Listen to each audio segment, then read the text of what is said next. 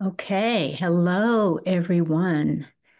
Good to see you at the table of the Most High God, El Elyon. And today we're having a little bit of technical difficulties.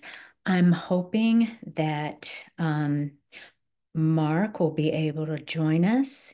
He has some issues, but I think that we are live. So I'm going to get started because we do have some things to talk about today. And I'm just looking to, it looks like I'm live, so that is good. So I welcome you here. And Lord, I welcome you here. I welcome you in this place. Of course, you welcome me in this place too, because we're together. I love you. We love you. You are the reason we are here. You are the reason for our being. This is a great day in you, and so many things to look forward to. So today, um, I just look forward to you using my mouth, my heart, and I will speak with my scepter, and we will accomplish, I pray, we will accomplish what we have set out to do today. So, again, thank you for coming. I hope that Mark can make it on. Um, Maybe he can keep trying. I'm not sure what's going on, but we will see. Just lots of things to talk about today. And today is the time of the seventh day. This is really something that kind of shocked me, but the Lord said, we are in the seventh day. And so we want to talk about the number seven just for a little while, and then it's going to lead us into something else. But this is the seventh day, and the seventh day has to do with God's day. You know, the seventh day was the day that um, God created all, and then he rested from his creation on the seventh day. But we have a lot of things to look forward to on this day. And so he said, the seventh day is the day of God. The day is God. He said, the day is light. And this is a day like no other. We know that a day is like 1,000 years, and 1,000 years is like a day. And we are here now. This is the day, we've been talking about this for a long time, but this is the day of take back of the earth. And we'll talk about that a little bit more as we usually do. But a lot of things happened on the seventh day, but also seven is a number that is listed many times in the Bible. It is a holy number, it's a sacred number. We know that it means completion, we know that it means perfection, and it is spoken of so often, especially in the book of Revelation. So I'm just going to read you just a few scriptures that kind of show you the importance of the seventh day. So we know the seventh day was the final day when the Lord God Almighty rested from creation. So creation was completed, heaven and earth. God blessed and made the seventh day. He set the seventh day apart as holy. God blessed the day, and God's presence filled his creation. Um, Mankind was appointed to rule and reign on that day. All was done, all was finished, and everything that the Lord God created was good. And so it was finished. Eden was created, the Garden of God, and we know that Eden means a place of pleasure and delight. That's what it was meant to be. We know that it didn't end up being that way in the end because Adam and Eve were forced out, and we know that many things happened since then, which we will talk just a little bit about today. We know that if we even read the book of Revelation at the end, we know that Eden is restored. It's new, it's just brand new, it's restored, it's better than ever. And that's what we're looking for.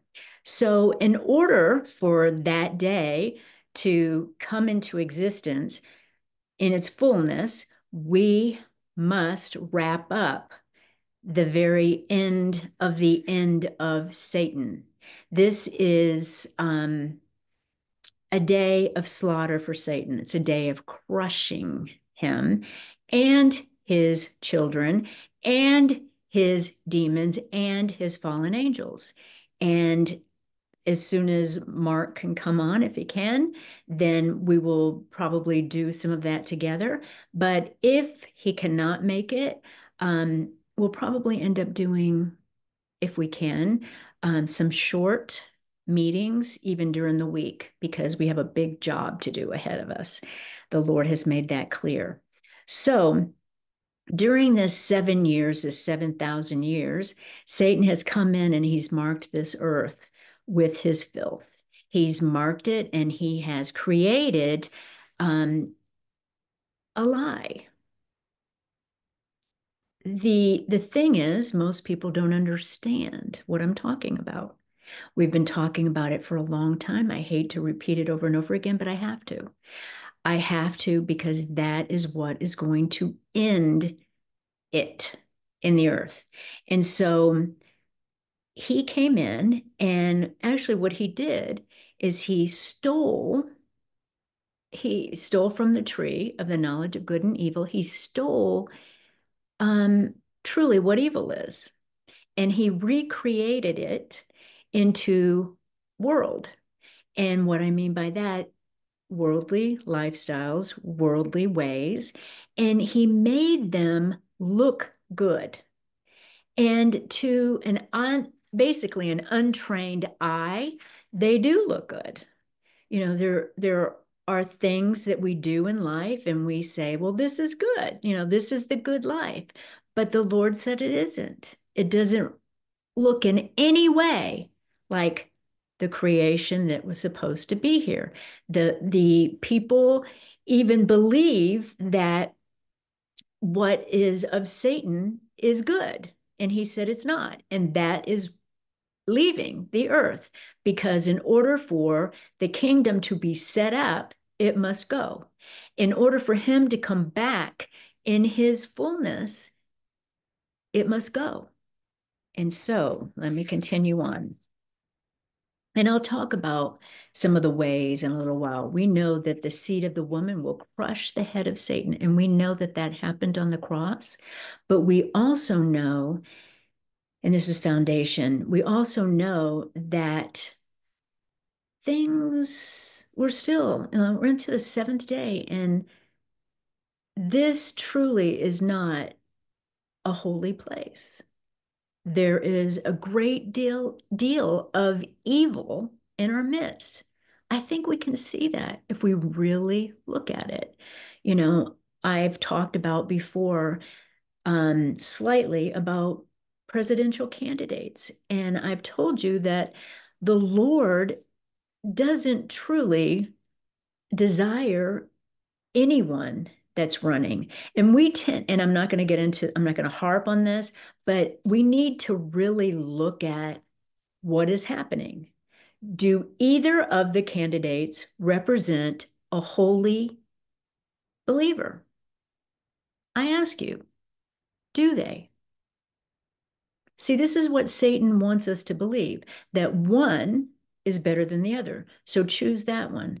Someone has to rule and reign in this earth, and they need to call what should be God's ways God's truth into existence into this earth. And that is what we're called to do. And that's what we're going to do in these final days of Satan in the earth. So there will be a great celebration, I can tell you that, when he finally leaves. I mean, it's in the book. We know I'm not too far out of the book, right? It's in the book of Revelation that he will be leaving. And this is the day. So back to the number of 7, because this is the 7th day. So there's 7 feasts of the Lord. We just, or I should say, the Israelites just celebrated the Feast of Tabernacles, which is also called Sukkot. It's the 7th feast, and I love that it's the seventh feast, and it's in the 7th month. And I'm just going to talk a little bit about that feast because it means something for this day in just a little while. So if I continue on and just look at sevens again, the Lord's Prayer. And in the Lord's Prayer that he gave the disciples, they said, teach us how to pray. It has 7 statements in it. There's a lot of 7s. If you look, you'll find all kinds of interesting things. So if I just mention them, hallowed be thy name. Holy is your name. Thy kingdom come. 2. Thy will be done. That's 3. Give us this day our daily bread. That's 4. Forgive us our trespasses and forgive those who trespass against us. That's 5. Lead us not into temptation. That's 6. Deliver us from evil. That's 7. There were also 7 statements that the Lord Jesus Christ, Yahushua, made on the cross. He said, my God, why have you forsaken me? I didn't say that in Aramaic because I knew I might mess it up there. He said, Father, forgive them, for they do not know what they're doing. That's 2. He said, 3, truly, I tell you the truth. Today you will be in paradise. He said this to the repentant criminal with me. That was 3. He said, Father, into your hands I commit my spirit. 5, he said, woman, behold, that's speaking to his mother, behold your son, speaking to Mary about the Apostle John, and to John about beholding his mother as his own. 6, I am thirsty, or I thirst. And this is from Psalm 69:21. And then finally at the end, it is finished. And I know depending on the translation you look at, you might find that the wording is a little different. I'm just putting it in simple terms. There were 7 statements that Jesus Christ made about himself. And truly, some of this is definitely about the Trinity. But he said, I am the bread of life. I am the light of the world. I am the door. I am the good shepherd. I am the resurrection and the life. I am the way, the truth, and the life. I am the true vine. There you go. In the book of Revelation, there were many 7s. There were 7 churches, 7 trumpets, 7 bowls, 7 seals, 7 thunders, 7 stars, 7 angels, 7 golden lampstands, 7 spirits. And then when we look at the 7 spirits of God, the spirit of the Lord, the spirit of wisdom, the spirit of understanding, the spirit of counsel, the spirit of might or fortitude, mental fortitude, the spirit of knowledge, the spirit of the fear of the Lord. And that also, in another translation, it says reverence for God, dutiful devotion and zeal, and that I love. Then there are 7 grace gifts, and that's in Romans 12:6-8, insight, helpfulness, instruction, encouragement, generosity, guidance, compassion. In another translation, it's basically prophecy, serving, teaching, encouraging, giving, leading, mercy. These are gifts that have been given. They're grace gifts to the church. He said, if your gift is teaching, teach. If your gift is mercy, have mercy. And the scripture says we have different gifts according to the grace given to us, each of us. If your gift is prophesying, then prophesy in accordance to your faith. If your gift is serving, then serve. If your gift is teaching, then teach. If your gift is encouraging, encourage. If your gift is giving, give. He also said, if your gift is leading, do it diligently. If your gift is mercy, show it cheerfully. There are also, and I'm not going to go over these, but there are also 7 pillars of God. There are 7 mountains. There are 7 things that God hates, abominations, and this is in Proverbs 6. He hates haughty eyes, a lying tongue, hands that shed innocent blood, a heart that devises wicked schemes, feet that are quick to run into evil, a false witness who pours out lies, a person who stirs up conflict in the community. These are things that God hates. These things that God hates, if you just looked at them again, they're everything that Satan is and does. They are his ways, all of them. And, he has in this, when we go through it, we can see that there's pride and arrogance, there's idol worshiping. Um, liars are huge. In the book of Revelation 22, it says that all liars, all of them, will be in outer darkness. They will be outside of the kingdom. They will be there forever. This is big. Why is it huge? Because Satan is the father of liars, of lies. He's a liar, and he was a liar from the beginning. And the Lord has said that Satan's ways are going. Satan's ways are leaving. They cannot stay. Liars cannot stay. They will go to the pit. So if you have an opportunity and you are a liar, just hear my words, because if you do not repent, you will not be in the kingdom, and you will be in outer darkness forever. This is not a joke. This is not a joke at all. I can tell you, you may make it into the kingdom, but you may have people in your family that will not make it in. It's not because I said so, it's because the word of God says so.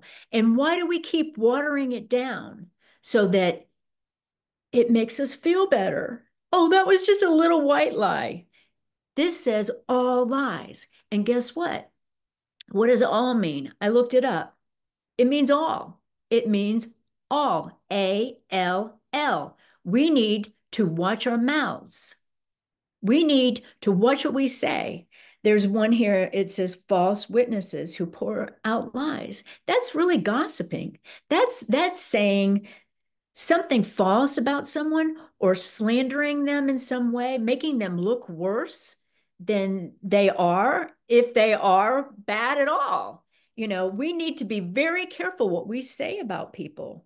These things God hates. And I can tell you, every single one of them, if anyone practices them, they will not be in the kingdom of God. They will go to the pit. We know that with the wall of Jericho, that the Israelites walked around for 6 days. And on the 7th day, they walked around 7 times. This is just some quick information. I could read the scripture, but I won't. We'll just go quickly.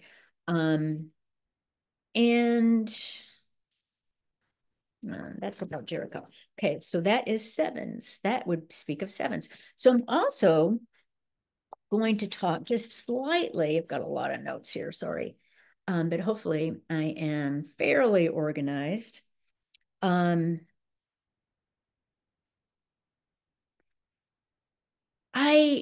I mentioned the Feast of Tabernacles. It was in the month of October, this month. It ended. Last week we ended up doing something else, so I didn't teach on it. But there's one part of the feast that I want to mention because it's applicable. Actually, the entire feast, what the ceremonies that they practice during those feasts speak of the day that we are in. I'm not going to take the time to go through everything that they did, but it's a great study. Maybe some other time I will, maybe next year. But what I wanted to share is there is part of the ceremony is it's called the water pouring ceremony. And it is one where it has a special name. Let me see if I can find it here.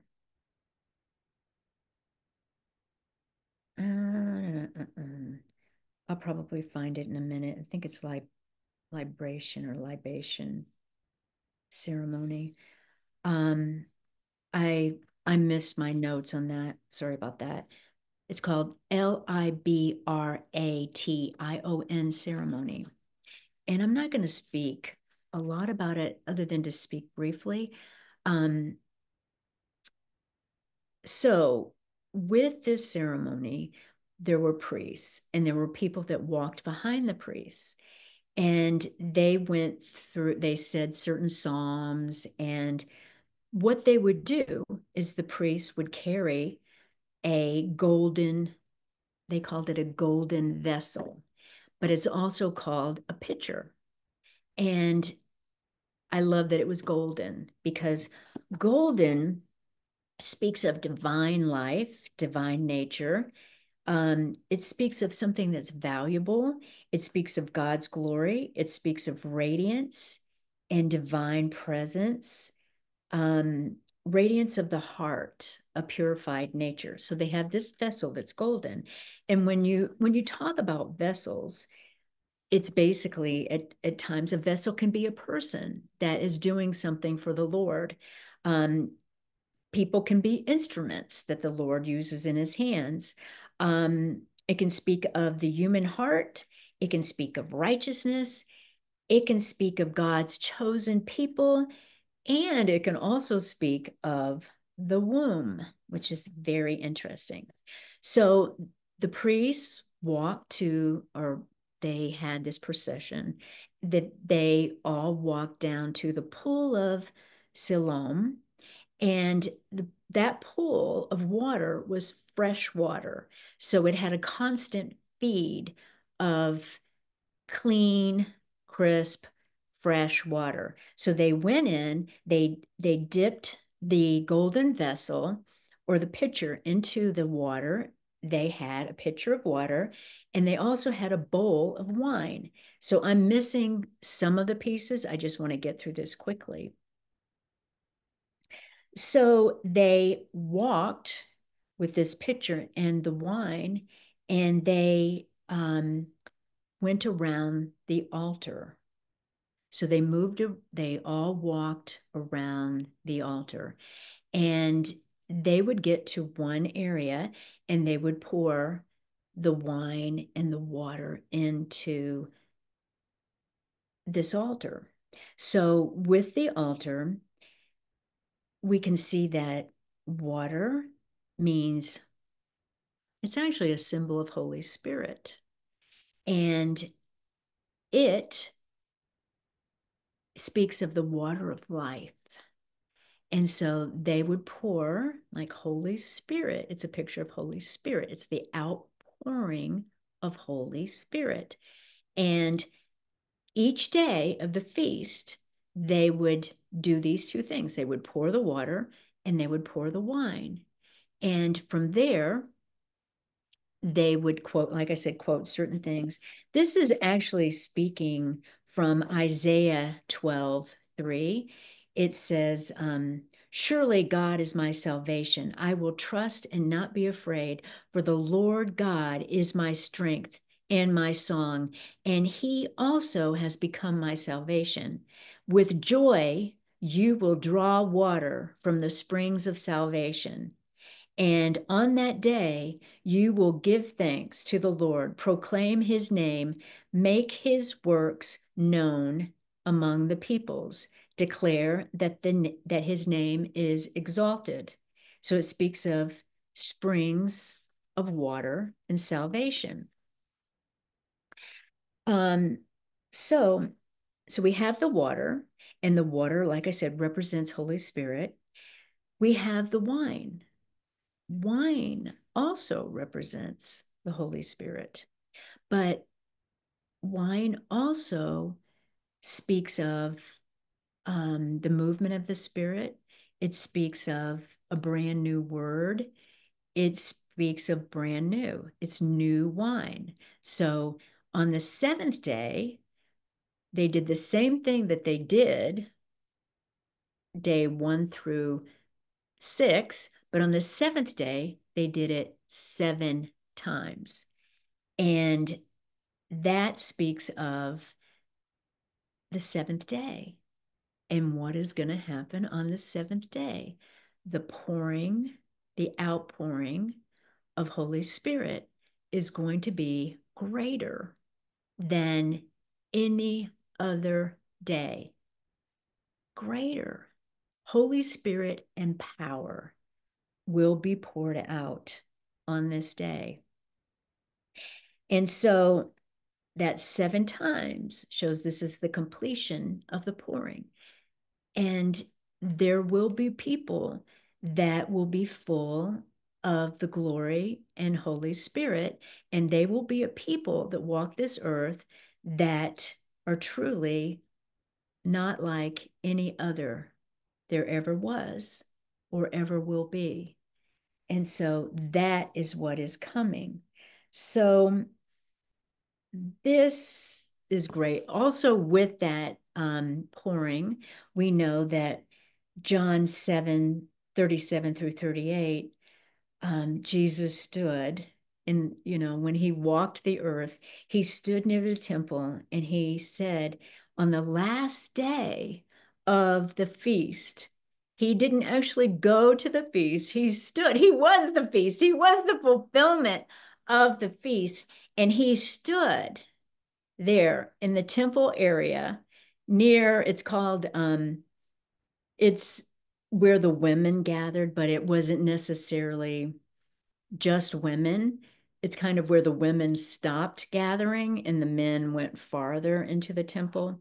He did a lot of preaching there, a lot of teaching there, because that's basically where everyone could go, where they were allowed to go, as long as they were clean, spiritually clean. But he said on that day, let anyone who is thirsty come to drink.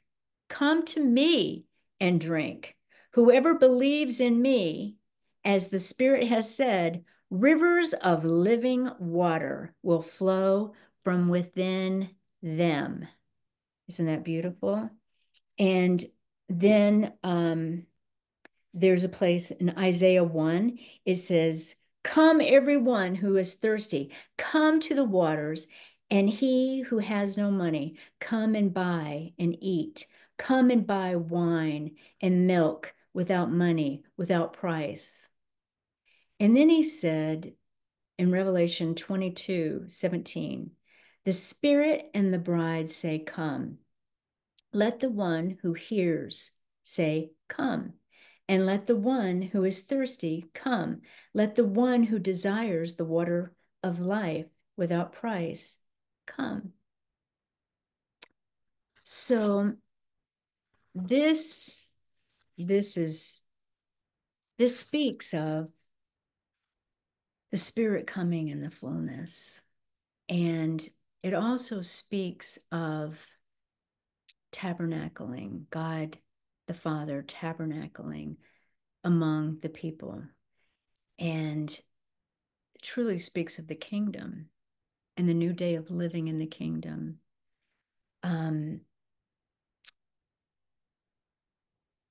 There's something else. There's a couple of other things I want to say.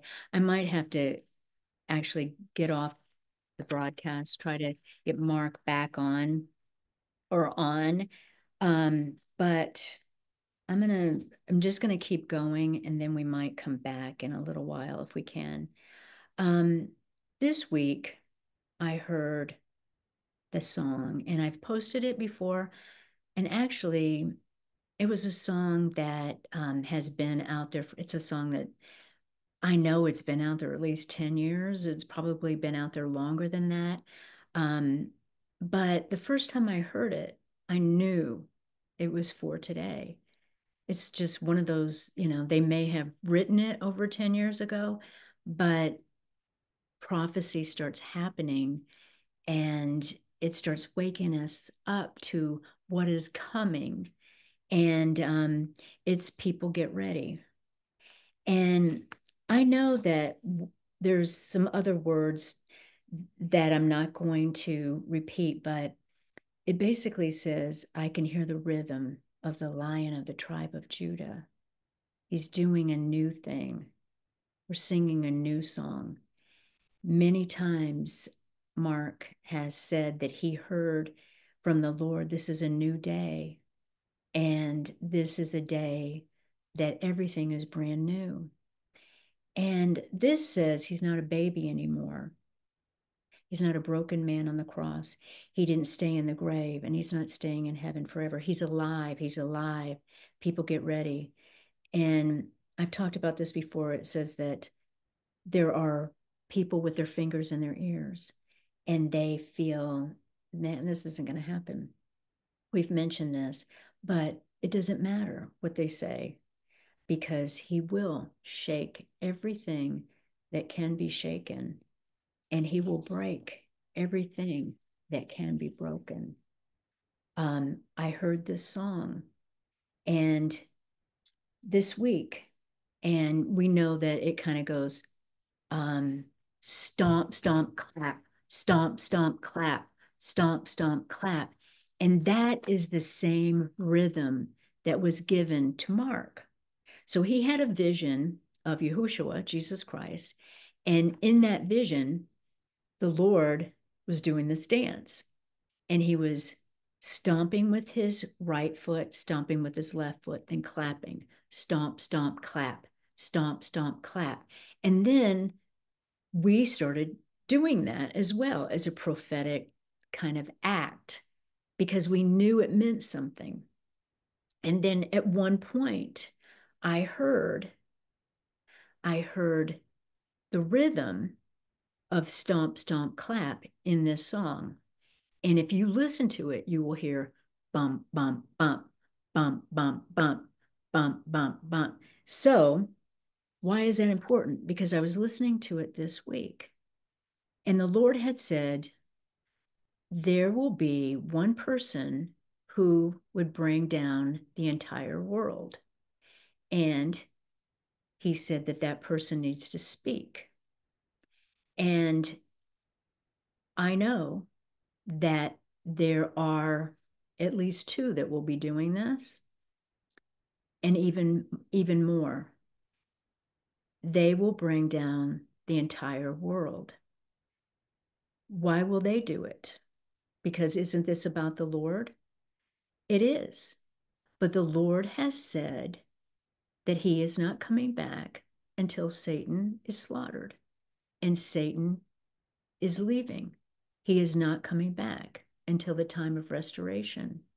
So he said, you do it. You bring down the entire world. And I know that he has told Mark that as well. So he said, somebody has to do it.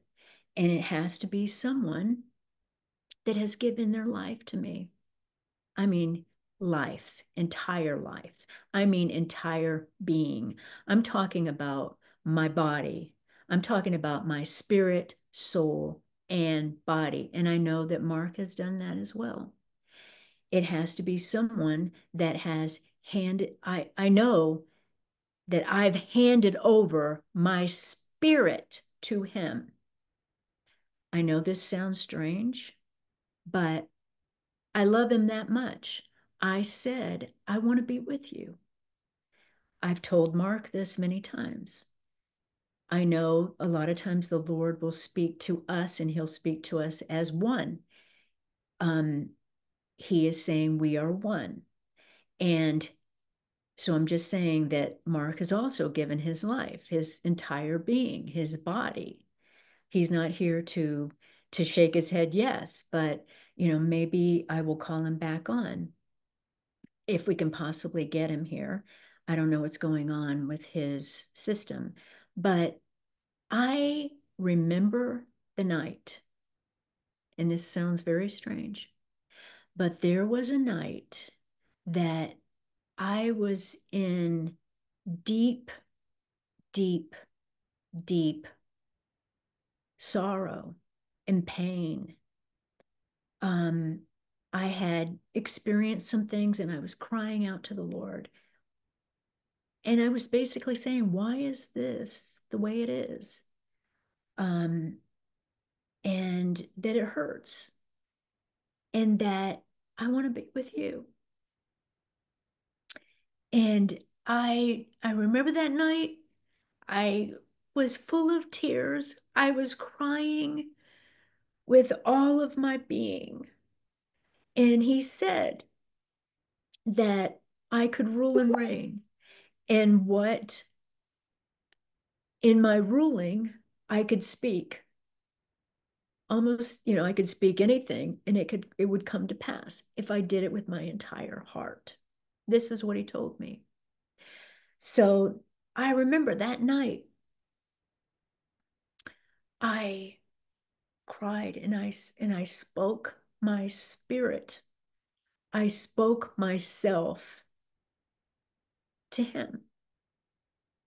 I spoke my spirit to leave my body and to be with him. He said that I could speak anything that I wanted to speak with my entire heart. And if I did it, it would come to pass. And that night, when I did that, I meant it with every part of my being. I spoke my spirit out of my body into heaven, into his arms. And when I was doing this, I was in just great travail. And I felt, I felt a struggle within my body. My body actually moved. It actually moved.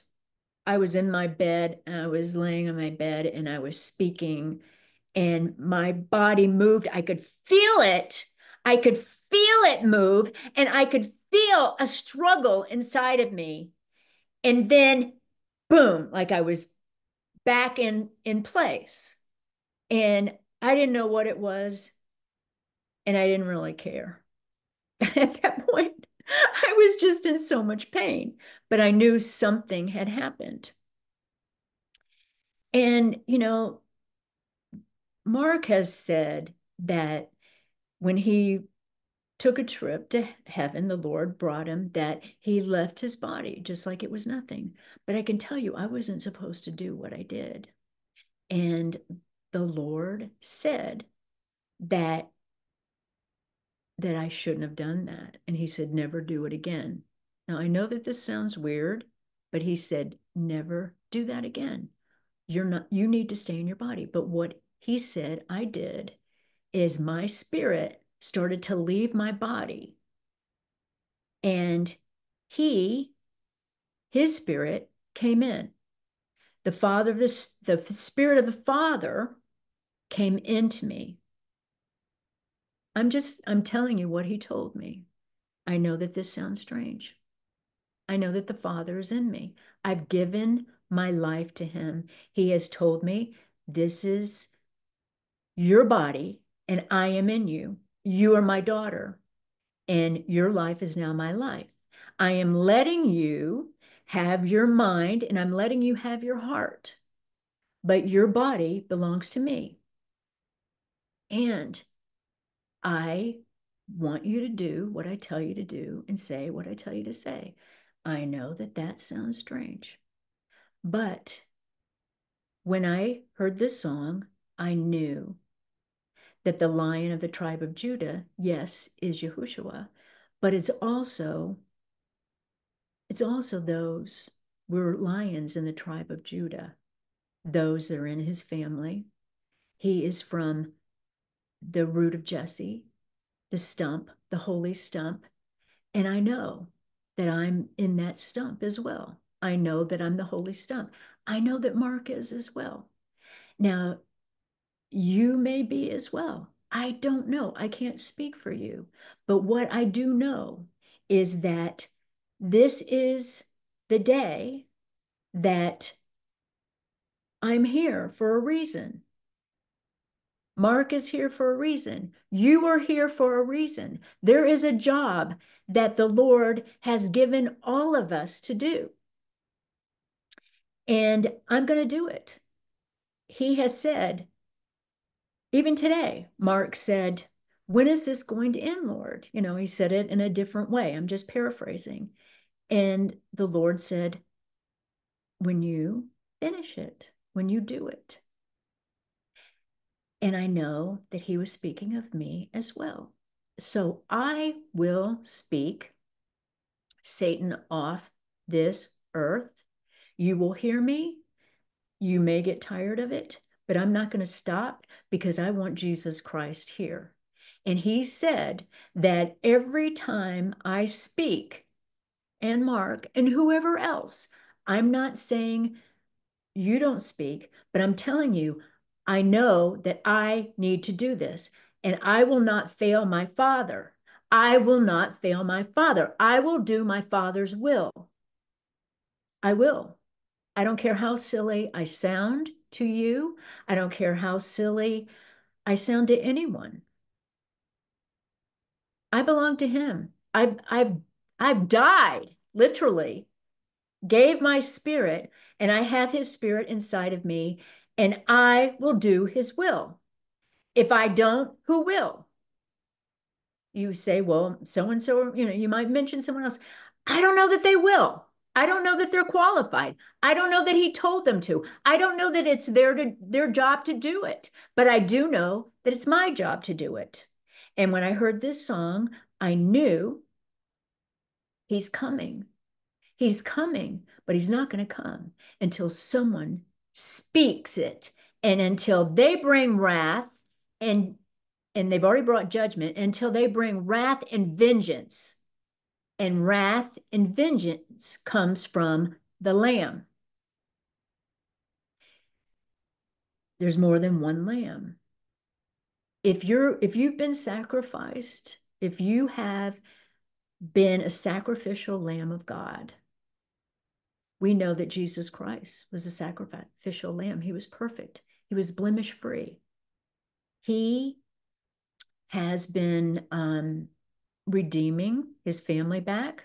There are family members that are all over the world, and I am calling them back in. They are jewels. I am calling them to come. I am calling the lights to come back because this is the day that the family of God will be back together. And they are the lights and they are the jewels, and they're all over this world, and we're coming together. And I'm calling you back to your father. I'm calling you back to your mother. I'm calling you back.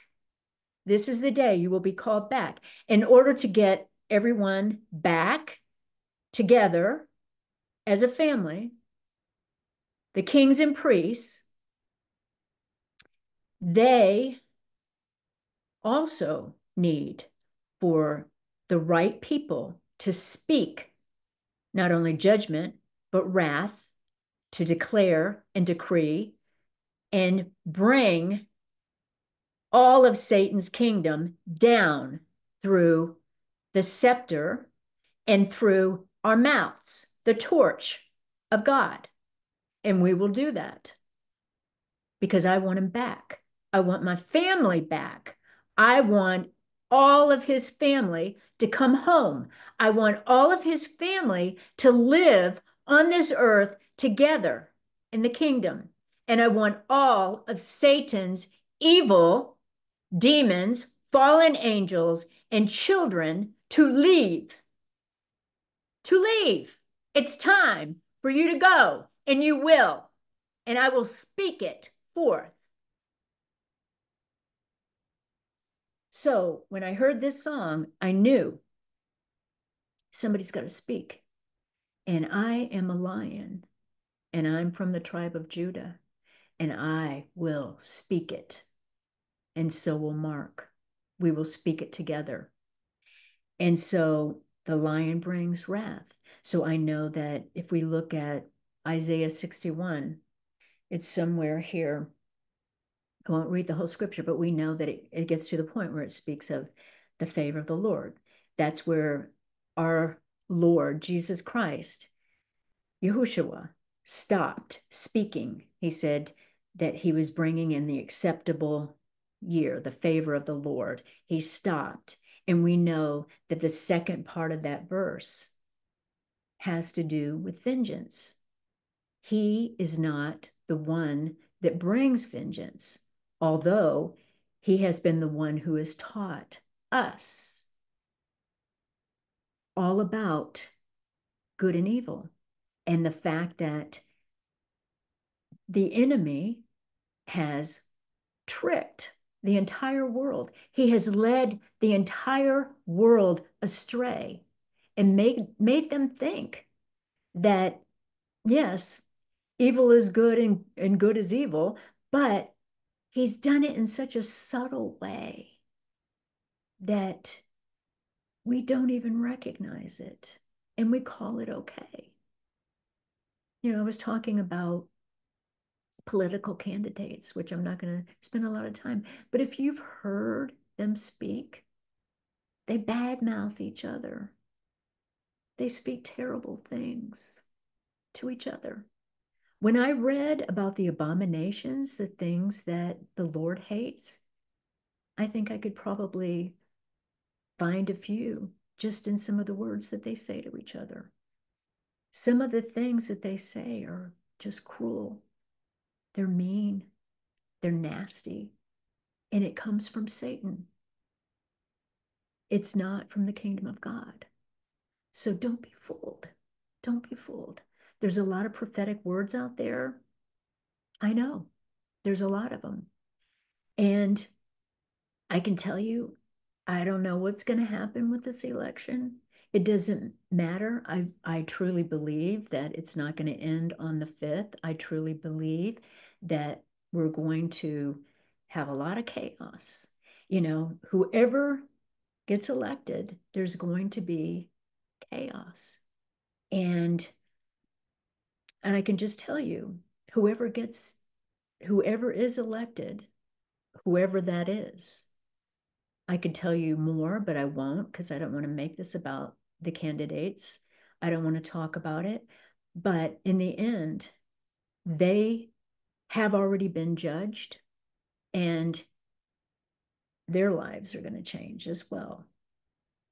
They're not going to be able to do exactly what they have planned because the rule and the reign of the kingdom will be established in fullness. And this is takeover and take back of everything. They will know with the outpouring of the Spirit that there are a people that walk in power that they could have never imagined in their wildest dreams. We're talking about people that walk and they just speak, and the enemy, whoever is doing evil in their sight, will tremble and obey. The Lord has said that we have taken back dominion. We've already taken back dominion. So that means he's in rule, but evil has to be spoken off. And he's also said that as we speak evil off, daylight will increase. You will see that days in the future, even though we're coming into a time of normally, you know, in the United States, the fall season where the days are shorter. Soon the days will start getting longer. The night will start diminishing and the day will start increasing. I am saying this because he said so.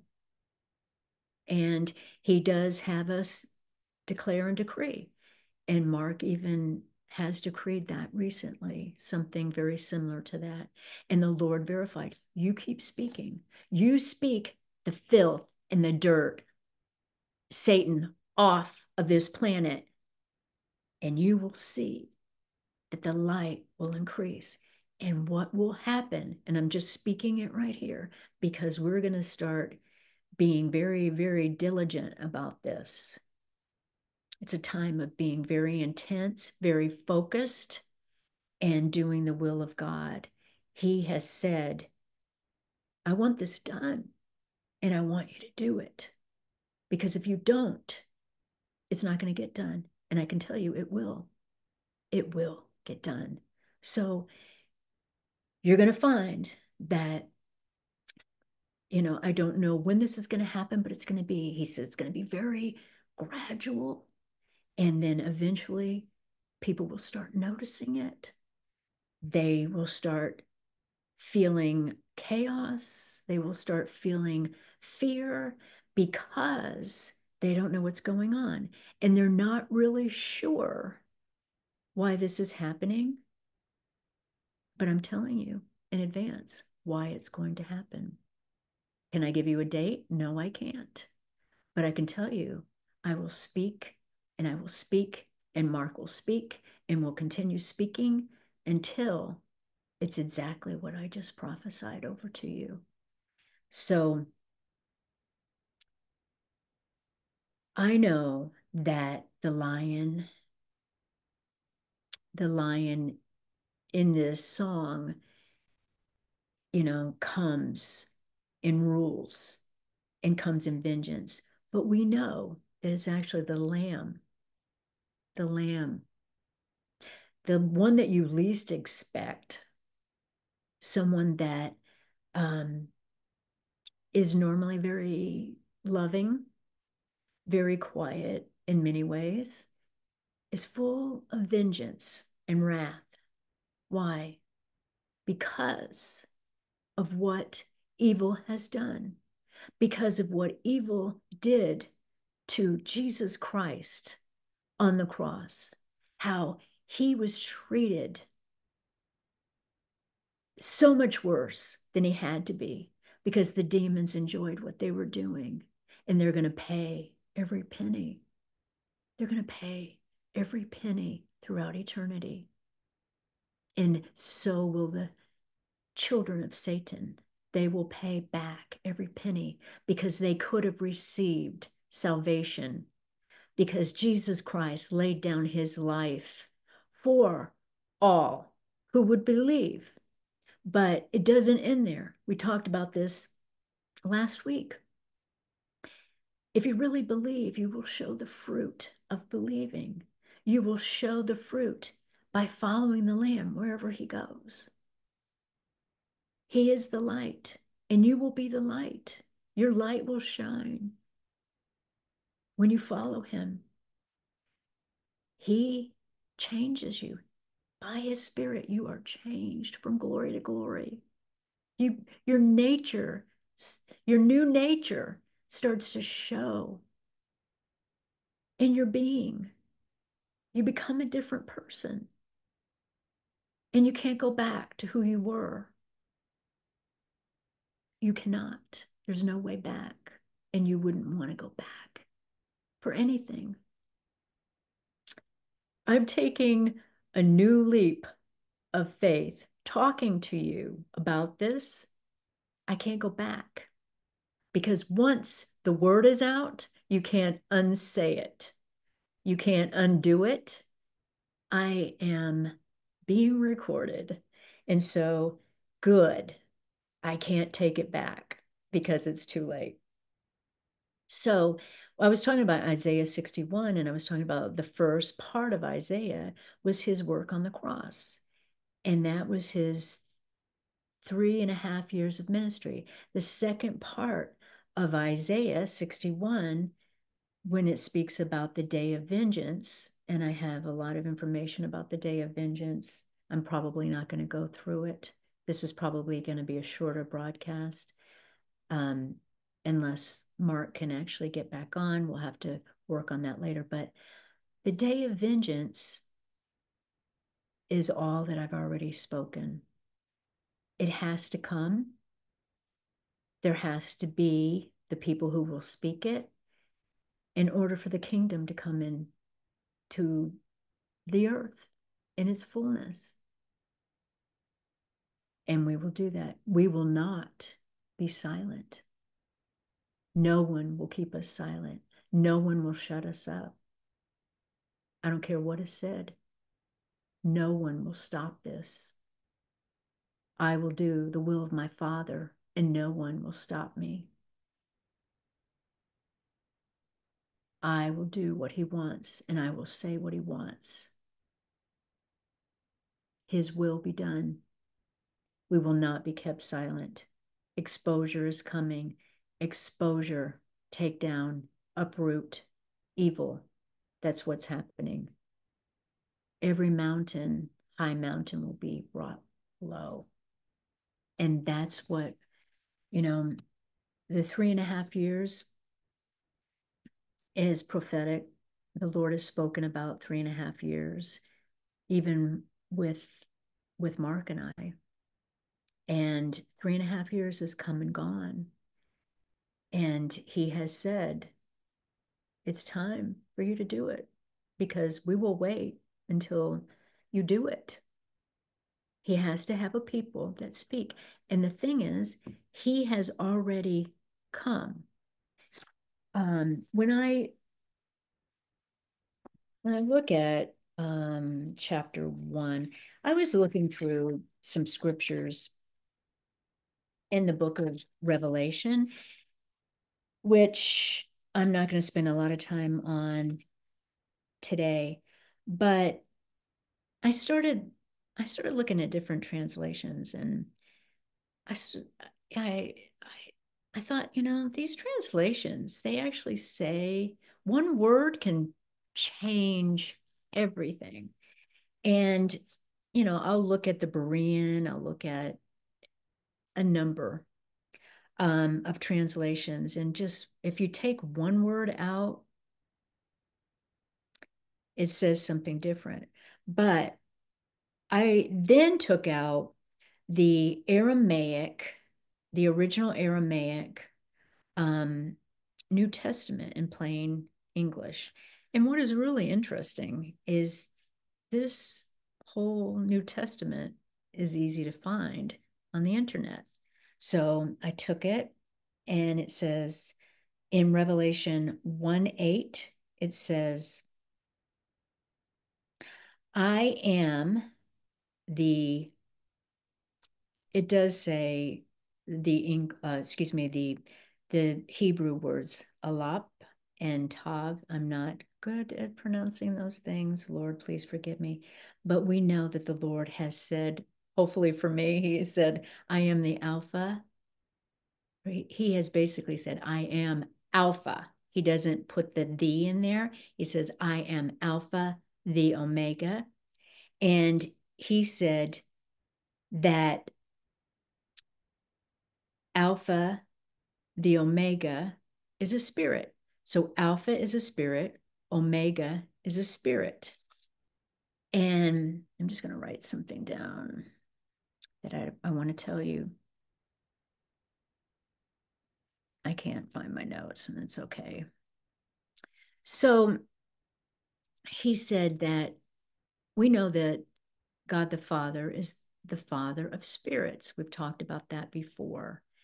And I know that he has, if I can kind of explain something, when Jesus Christ came, he had a spirit of, well, he had his Father's spirit. So that was Jehovah's spirit. We know that the Father was inside Jesus Christ. He had his own spirit, but the Father was inside Jesus Christ, reconciling the world unto himself. So it wasn't just Jesus Christ alone. I mentioned this before. And we also know that the Holy Spirit came down in the form of a dove, not an actual dove, but in the form of a dove. Maybe someone saw something that looked like a dove come down and rest on him. And that was Holy Spirit. In Holy Spirit, we know from the Old Testament, Ruach HaKodesh is in the feminine. And so I've told you before that the Spirit, Holy Spirit, is feminine in gender.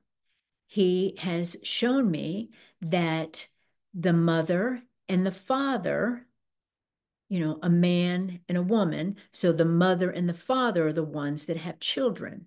So you have, and we know that from visions even that Mark has seen, he has seen father, mother, son.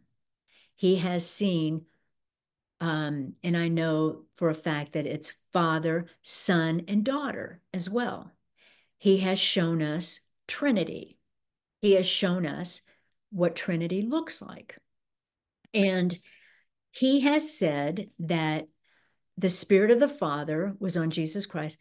The Spirit of the Savior was also on Jesus Christ. He came as the Savior.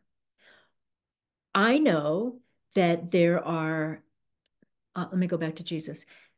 There is the Spirit of truth that was on him. So the Spirit of truth is a spirit. The Spirit of love is in him. He is love. The Trinity is love. I know that I've been given the Spirit of justice, and I know that he has called me a judge. I know the same for Mark. He's a judge.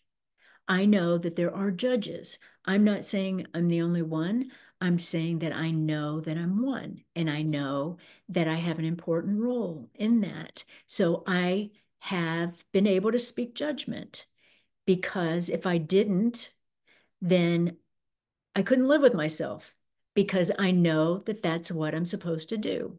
I don't care really what anybody thinks anymore. I have nothing to lose. I love not my life. So I love the one who is in me. I love my Father. I love Jesus Christ. And I will do anything and everything that they say. I have nothing to lose. I've lost everything, but I've gained him. And that's what we should all want, right? Because if we say he is our life, he really needs to be our life. If we love not our old lives, and that, we're willing to die, that's one way that we overcome, right? We overcome by the blood of the Lamb, by the word of our testimony, and that we love not our lives. Because if you loved your life, you could not speak. If I loved my life, I could not speak what I'm speaking today. I don't love my life anymore. I love him. He is my life. And hopefully other people that are watching can hear me and feel the same way. And I hope that I'm calling in the jewels, and I hope that you're one of them. I hope that you are one part of his treasure. He said, in that day, I will make up my jewels, my prized possessions. And he's calling them back to himself. And that's beautiful to me. The vision that Mark had at one time was, there was a vision of, I think it was Yahushua, Jesus Christ, it was Holy Spirit, it was many lights coming to them. And those were like the children. So he is the light, they are the light of the world. And these are the ones that are also kings and priests. These are the ones that are his holy nation. These are the ones that are spoken about in the book of Revelation. It speaks of the 144. Those are his children. They are all over the world. He wants to bring them back. So this scripture says, I am Alpha, the Omega, says the Lord Yehovah. This is the Aramaic translation. I know I'm going in several directions. He said he's Yehovah God. He who is has been, and is coming, the Almighty. There's another scripture that talks about he is the one who is coming and he will come. And I'll probably find that somewhere. But one of the things that the Lord has helped me to understand is that we were, I know that this is going to be maybe out of some people's minds, but we were alive as spirits. I've told you before that spirits never die. They never do. There will be some spirits, demonic spirits, dark spirits, evil spirits that will leave. We know that they will go to the pit. That is the place of darkness, and that's the place that they dwell. And they will bring their children as well. And these are the ones we're speaking off the earth. But what I was saying is, I know that I was alive before the foundation of the world. I have seen it to a certain degree. I have felt it. I have felt in prayer. I can go into this place, I'm just letting you know, of solitude where I feel God. I know God. I know that I'm in this place, this vast place of no boundaries, no limits. And I know that I was there in the beginning. We can go back through, we can even look at the book of Job where it talks about the sons of God who sang together. We've talked about the book of Proverbs 8, where wisdom was with God in the beginning. Wisdom was part of the creation. We know that wisdom is also a spirit that Jesus Christ has. But in this day of 7, the 7 spirits are also spirits that I mentioned earlier that will be poured out to people, key people. Jesus Christ, Yahushua, had the 7 spirits of God rest on him. And there will be others. There will be the bride. There will be the sons of God who will also walk in the fullness of the Spirit, their family. It's like, and I'm going to say we're a family. I'm not going to say there because a lot of times I do that. I know that I'm in the family of God. I know who I am. And I want all of the family to come back together. There have been, I can say that Mark has had visions where he knew that he was going home. The Lord has said, there are people that are waiting for the end to come. There are ancestors that are waiting to be in the kingdom.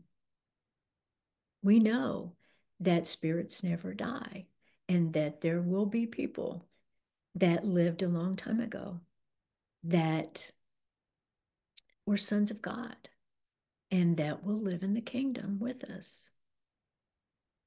We can go through even the hall of faith, the hall of faith in Revelation, not Revelation, but Hebrew 11. And we know that those that walk by faith are probably sons and daughters of the Most High God. Noah, I could go through and list some people, David, I could go through and list. But what I do want to say, and this is something that the Lord has said, say, and I will. So I know that I lived before the foundation of the world. Mark knows it as well. This is not a crazy thing. When you get into the spirit and you know that you know what it's like to be a spirit. You know what it feels like. You know what God feels like in the spirit. It's beautiful. It's wonderful. It's who we really are. We're spirit beings.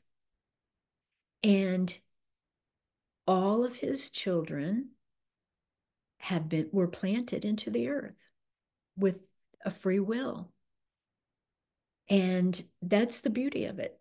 The Lord God, Jehovah, he loves with all of his heart, with all of who he is. He is love. And he loves unconditionally. He allowed all to have a free will because love wants the others to choose. If you say, I am love, and you don't want to love others, then you're really not love. You give yourself to others, you care about others who are love. One thing that the Lord showed me is his love is unconditional. I've spoken about this before. I'm going somewhere with it. But if someone chooses not to love him, if they choose the world, if they choose Satan, and they choose the ways of Satan, the ways of flesh, the ways of carnal flesh, then that's their choice. And it breaks his heart. You know, he could have anointed someone. He has a son or daughter that he has anointed, and they say, and I'm just speaking because I had this conversation with them yesterday. You know, he has, okay, I hope that this is Mark. I'm going to check because, okay, so it won't let me in. So just one second. Are you trying now? Because last time we had some demons that came on.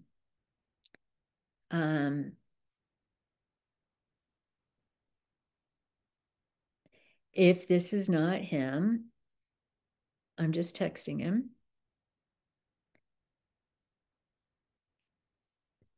I'm not letting this person in. Okay, so that sounds like he's here. Okay, so he's going to be coming in.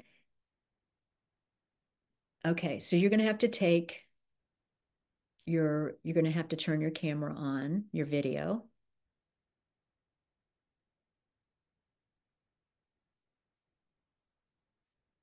Are you there, Mark?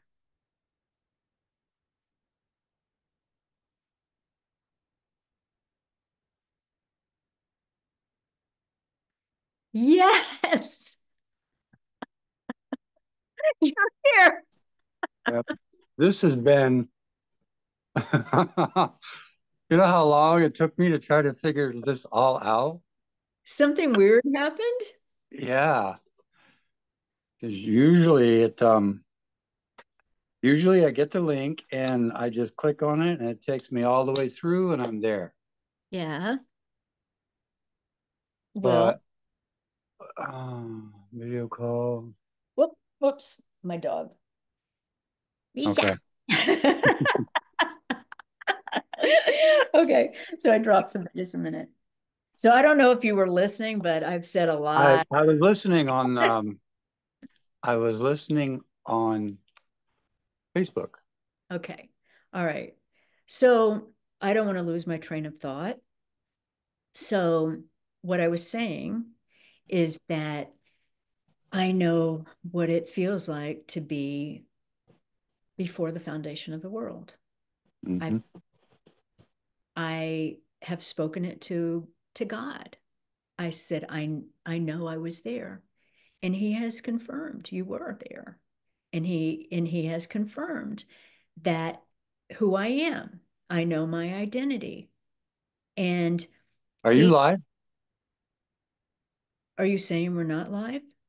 Oh no, are we still on the are you on the broadcast now? I am. Oh, oh, I heard all of that. I've been Okay. listening, Ma. I was there. When you were talking about calling the children back home, I was reminded of that vision, two of them. The one was where there was a house, and there weren't many of us, but we were leaving the door, going out, and the we were going to people and telling them it's time to come home. And I went up to this person and I said, "It's time to come home."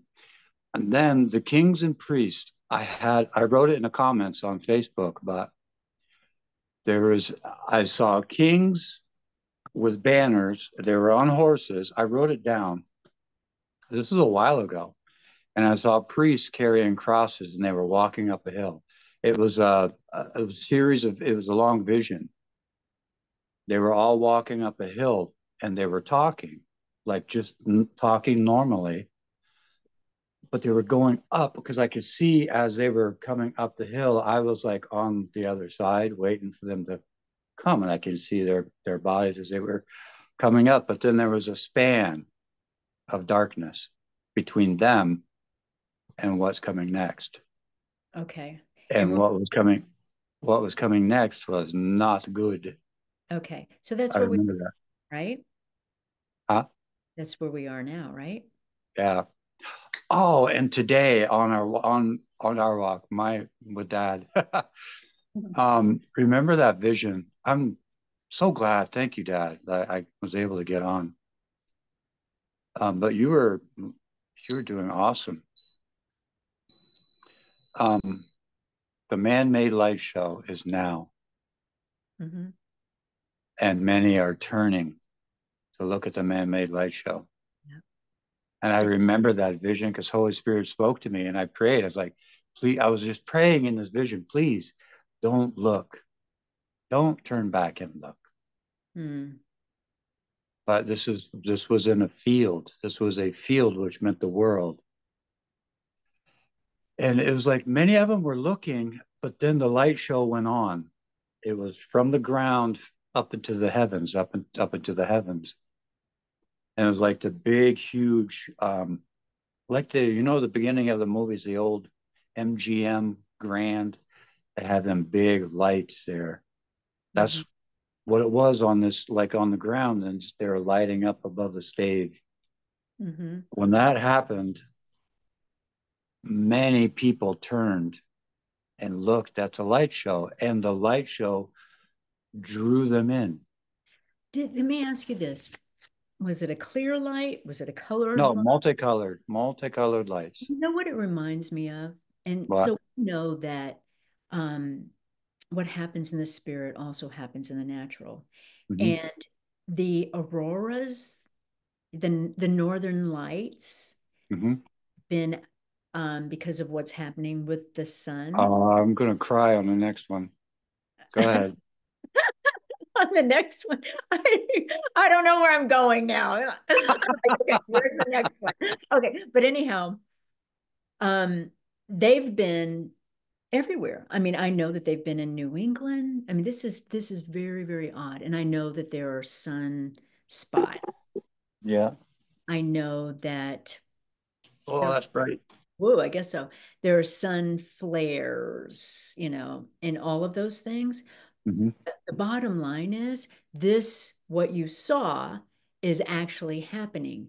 And it's people, online, they're saying, did you go out last night? I mean, even here in Vermont, people said, did you go out and see the Northern Lights last night? Here's some pictures. So they've been everywhere. I know all across the country. And normally, and I'm not a professional about this, I'm not a scientist, but I know that if you went to Alaska, it would be a common event to see the Northern Lights, but to see them all over the United States, the lower 48 is very, very odd and very, very rare.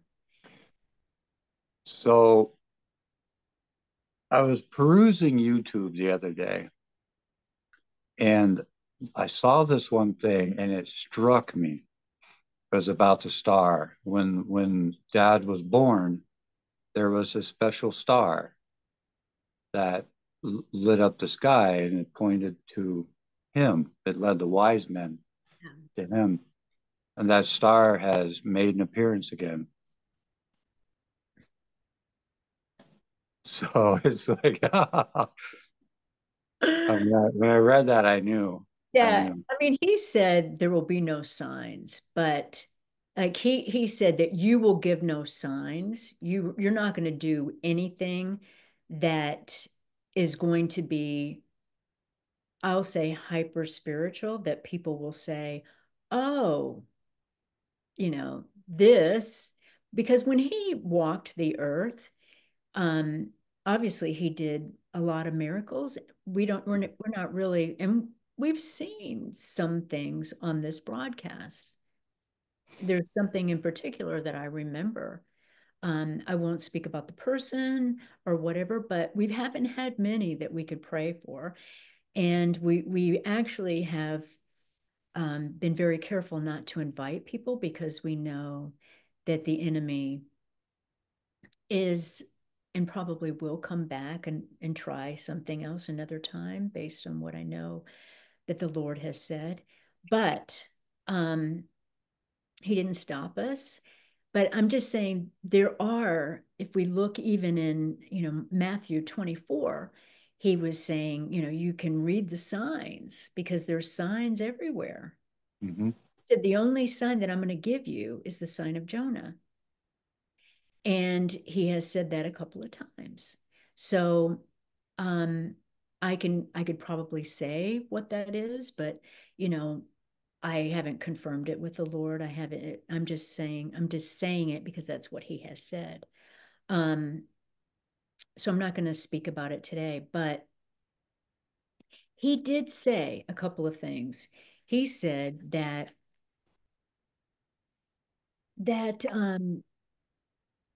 the wrath would be spoken, and he said it will be spoken in the flesh, meaning in the body.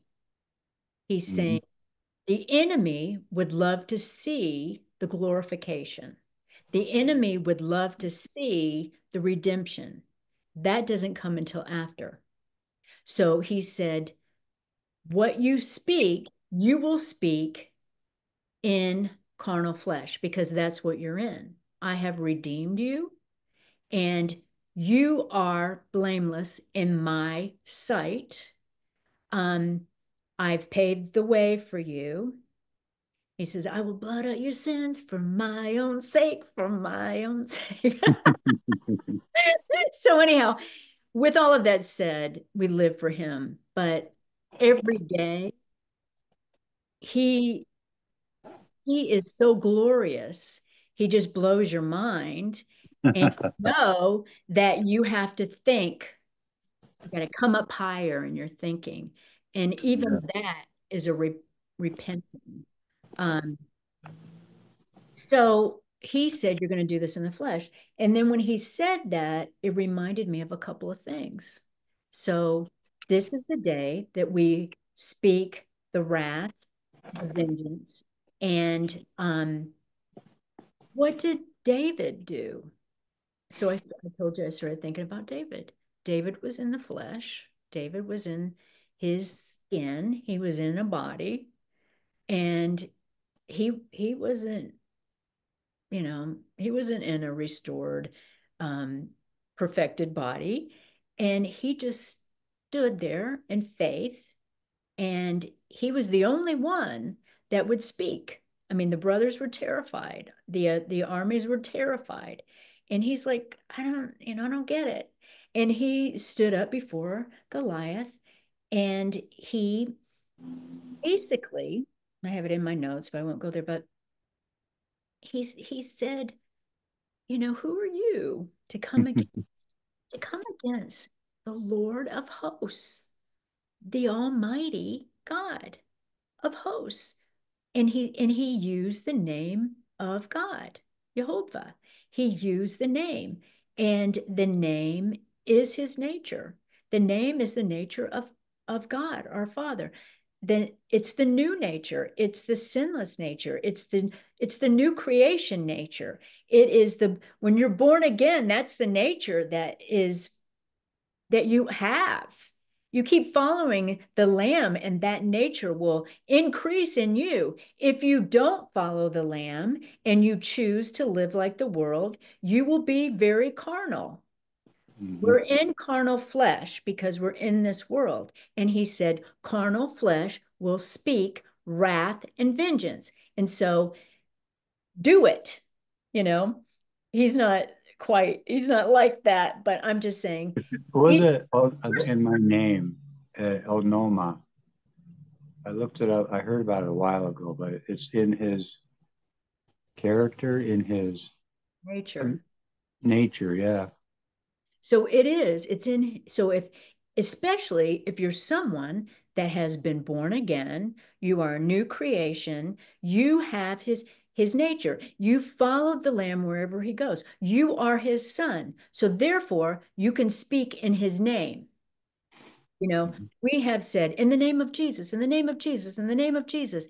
There has been, the Lord has really, I mean, I'll say it from time to time just to make people happy, but he said, you're in my nature, and the Spirit of Jesus Christ is in you. So speak it. He's never said, don't forget to say my name. Don't forget. Right. You're in his nature. You're in his character. You're in the nature of God. That's who you are. You're not, you have nothing to do with Satan. You have nothing to do with Satan's kingdom. You belong to God. You are his. You are holy. You are righteous. You have the King of Kings and the Lord of Lords within you. And he's saying, speak on my behalf. He is in your body, and he wants you to speak for him. And so we will. So, with that said, I'm going back. So, I mean, if we look at Elijah, like, what did he say? He stood up before all of those false prophets, and he's like, who's your God? He was mocking them. I love that. Them.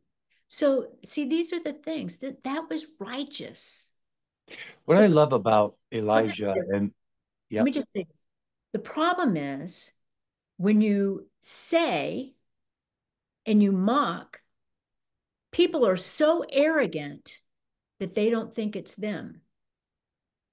And that's where we are today. And the Lord says, they don't see that it's them that you're talking about. So somehow you have to keep speaking until all of a sudden they say, oh, it is me.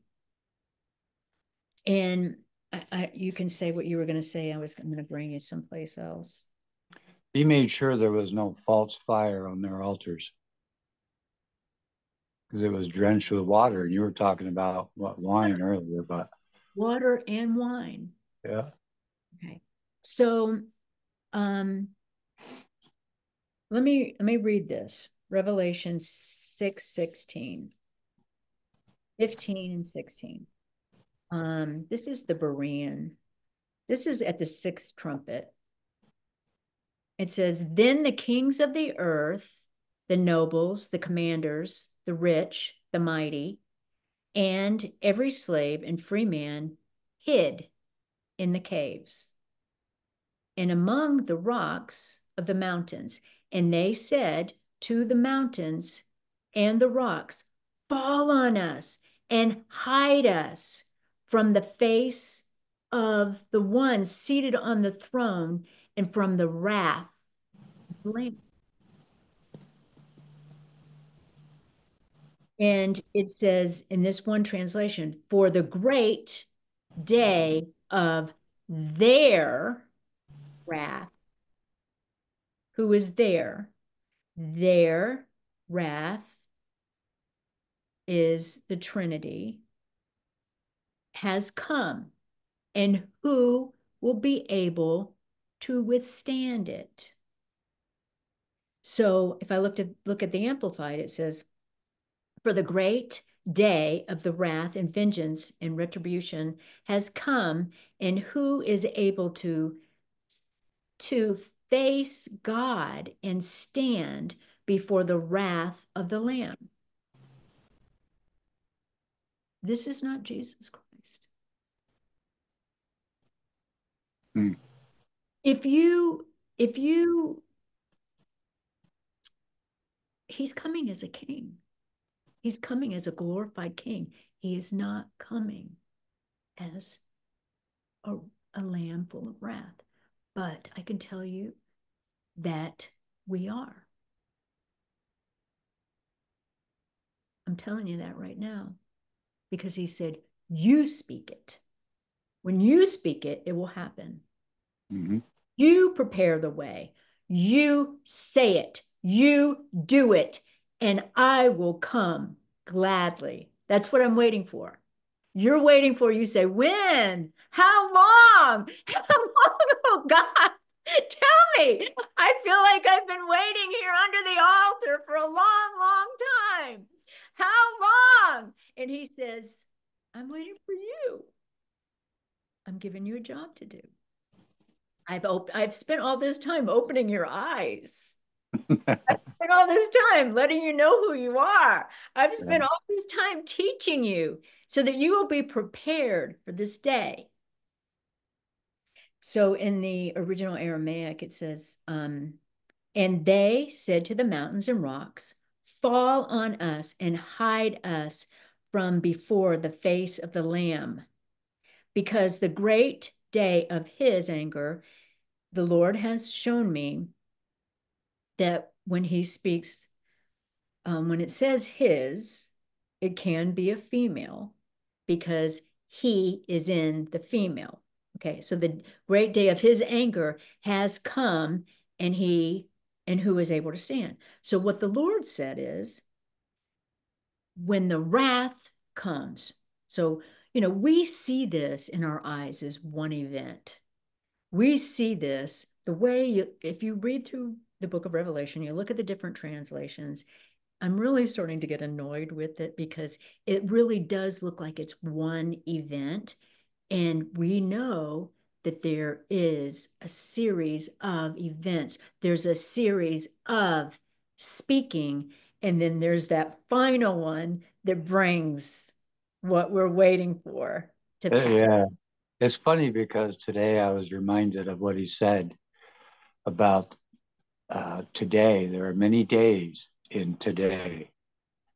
So we are in the day, but there are many days that are coming in the day That's today. right. But he's also said this, wow, excuse me, this is the hour. So I know that some of it hinges on the willingness to speak, because when you speak, it happens. He's already said that. Mm-hmm. So sometimes there's a delay. He said, people of the earth feel that, you've been speaking this for a long time. He said, but I am not in time. No, See, that's what you're saying. It's the day can be long. He says, I'm not in time. So he says, I've and we with him have been speaking things and they have been coming to pass, but man sees a delay. So as soon as man sees a delay that doesn't know God or his ways, they start to say, oh, okay, that was a dud. That didn't happen. And he says, no, that's not it. That's what Satan wants you to believe. And that's why so many say, I'm not seeing it. You've been talking about it for what, 3 years now? I'm not seeing it and I'm tired of listening. What did they say? And I've said this before. This is like the days of Noah. That's what it says in Matthew 24. So, with that said, how many days did it take Noah to build that ark? How many years? How long? Like 100 years. So, I'm not saying that this is going to take this long, but I do know that we are going someplace. And the more we speak it and the more the wrath comes out of our mouth, the faster it's going to occur. And I know that. But he said, these here, they're speaking. The Lamb is speaking with wrath and vengeance, telling them, you don't understand. Satan has basically led the entire world astray. The Lord has always had a remnant, but Satan has done a number on the people. Mm-hmm. And there's so much I could say, and I'll forget most of it, and we'll have to say it again another time. But um, two things. Here, what I read is they say to the mountains and to the rocks, fall on us, hide us, because eventually they get that it's them. Okay. He said, they just don't know it's them. And when they find out, because finally they get a revelation that you've been speaking about me. And all this time I was standing in my pride and arrogance and I didn't repent. But now I'm seeing what's happening and you are speaking about me and I should have repented. Then they go and they say, hide me. And that's why the Lord said, no rock will go unturned. We will unturn, we will turn over every single rock to see what's underneath because there's no mountain that's going to hide you. There's no rock that's going to hide you.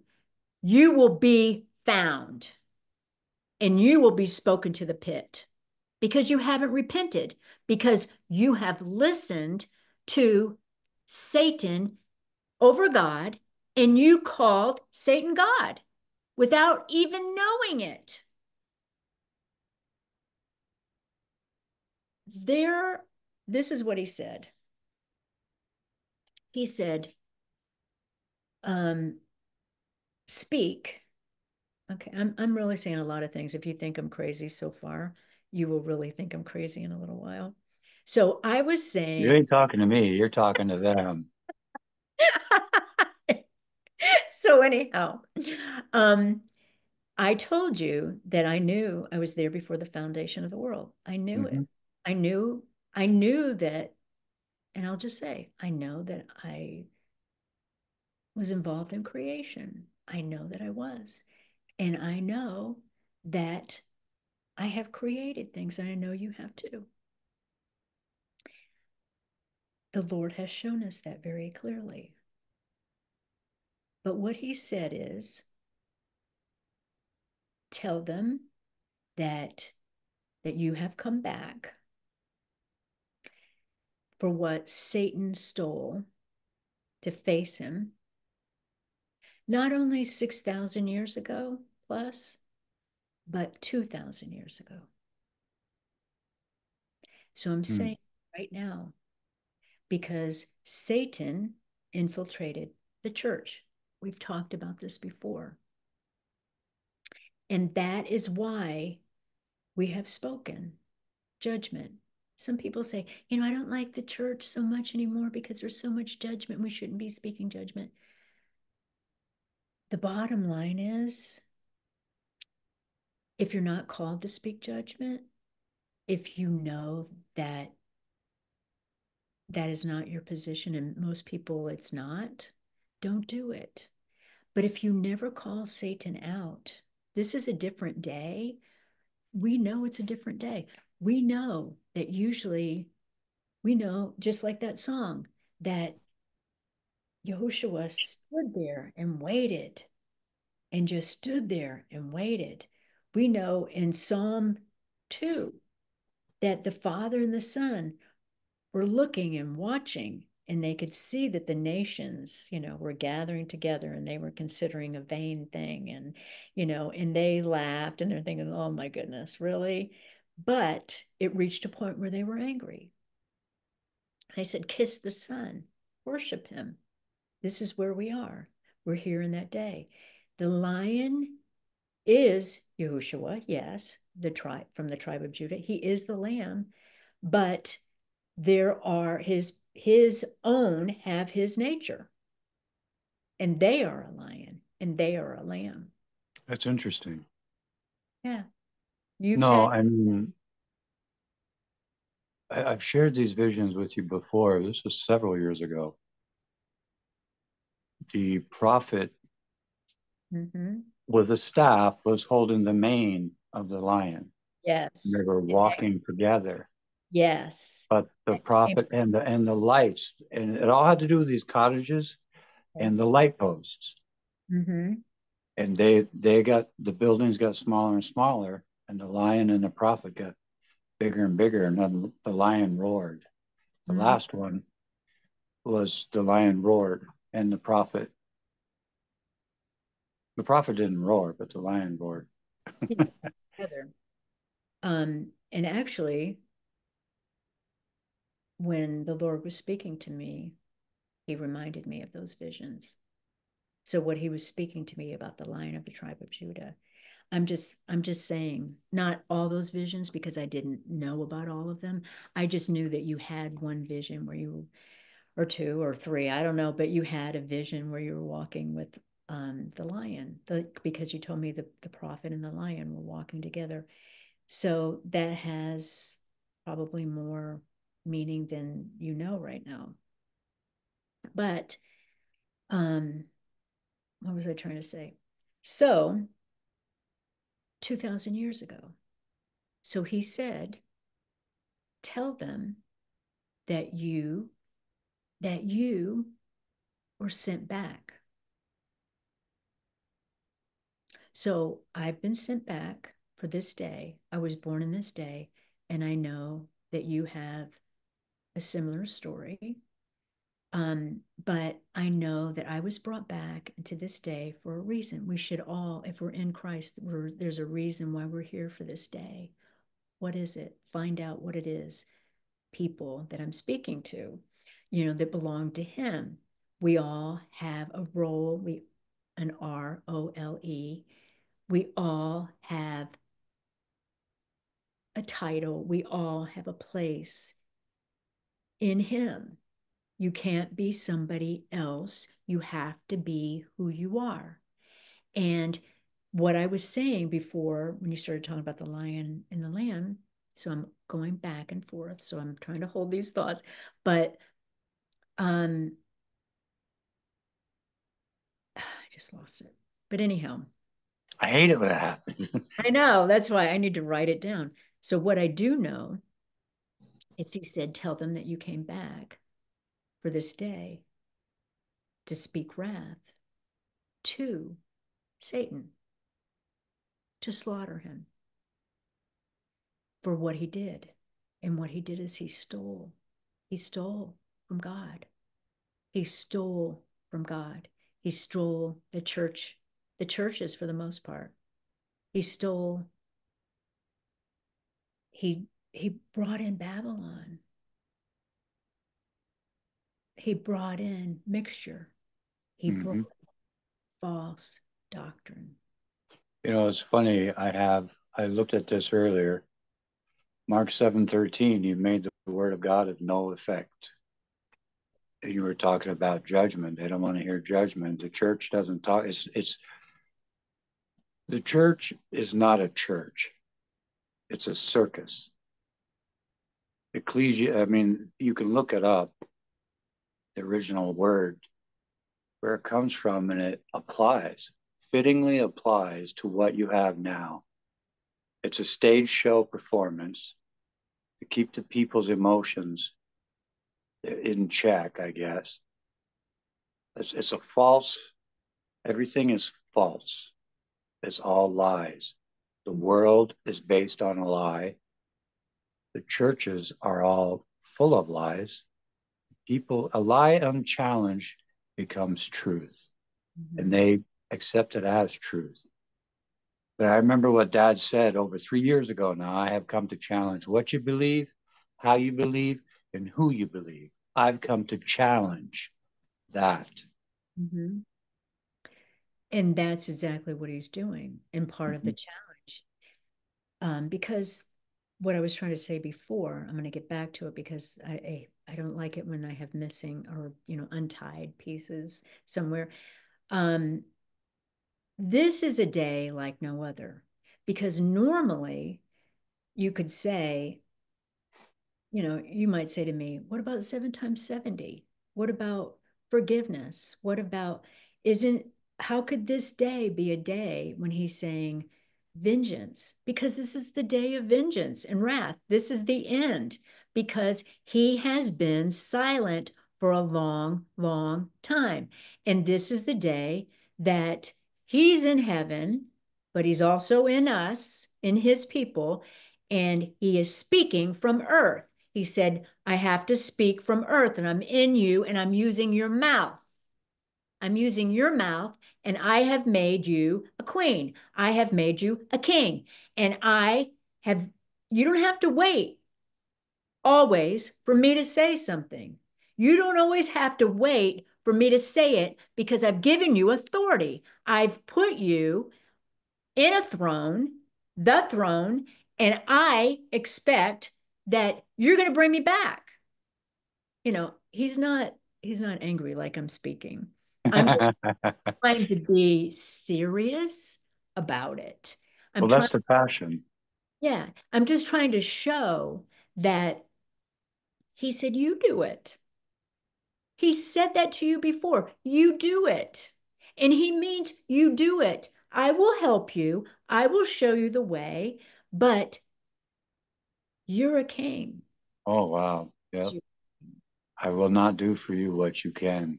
You can do it Yep. because I've given you what you need. So you speak it. When you write and you know that he's giving you a decree, don't even question.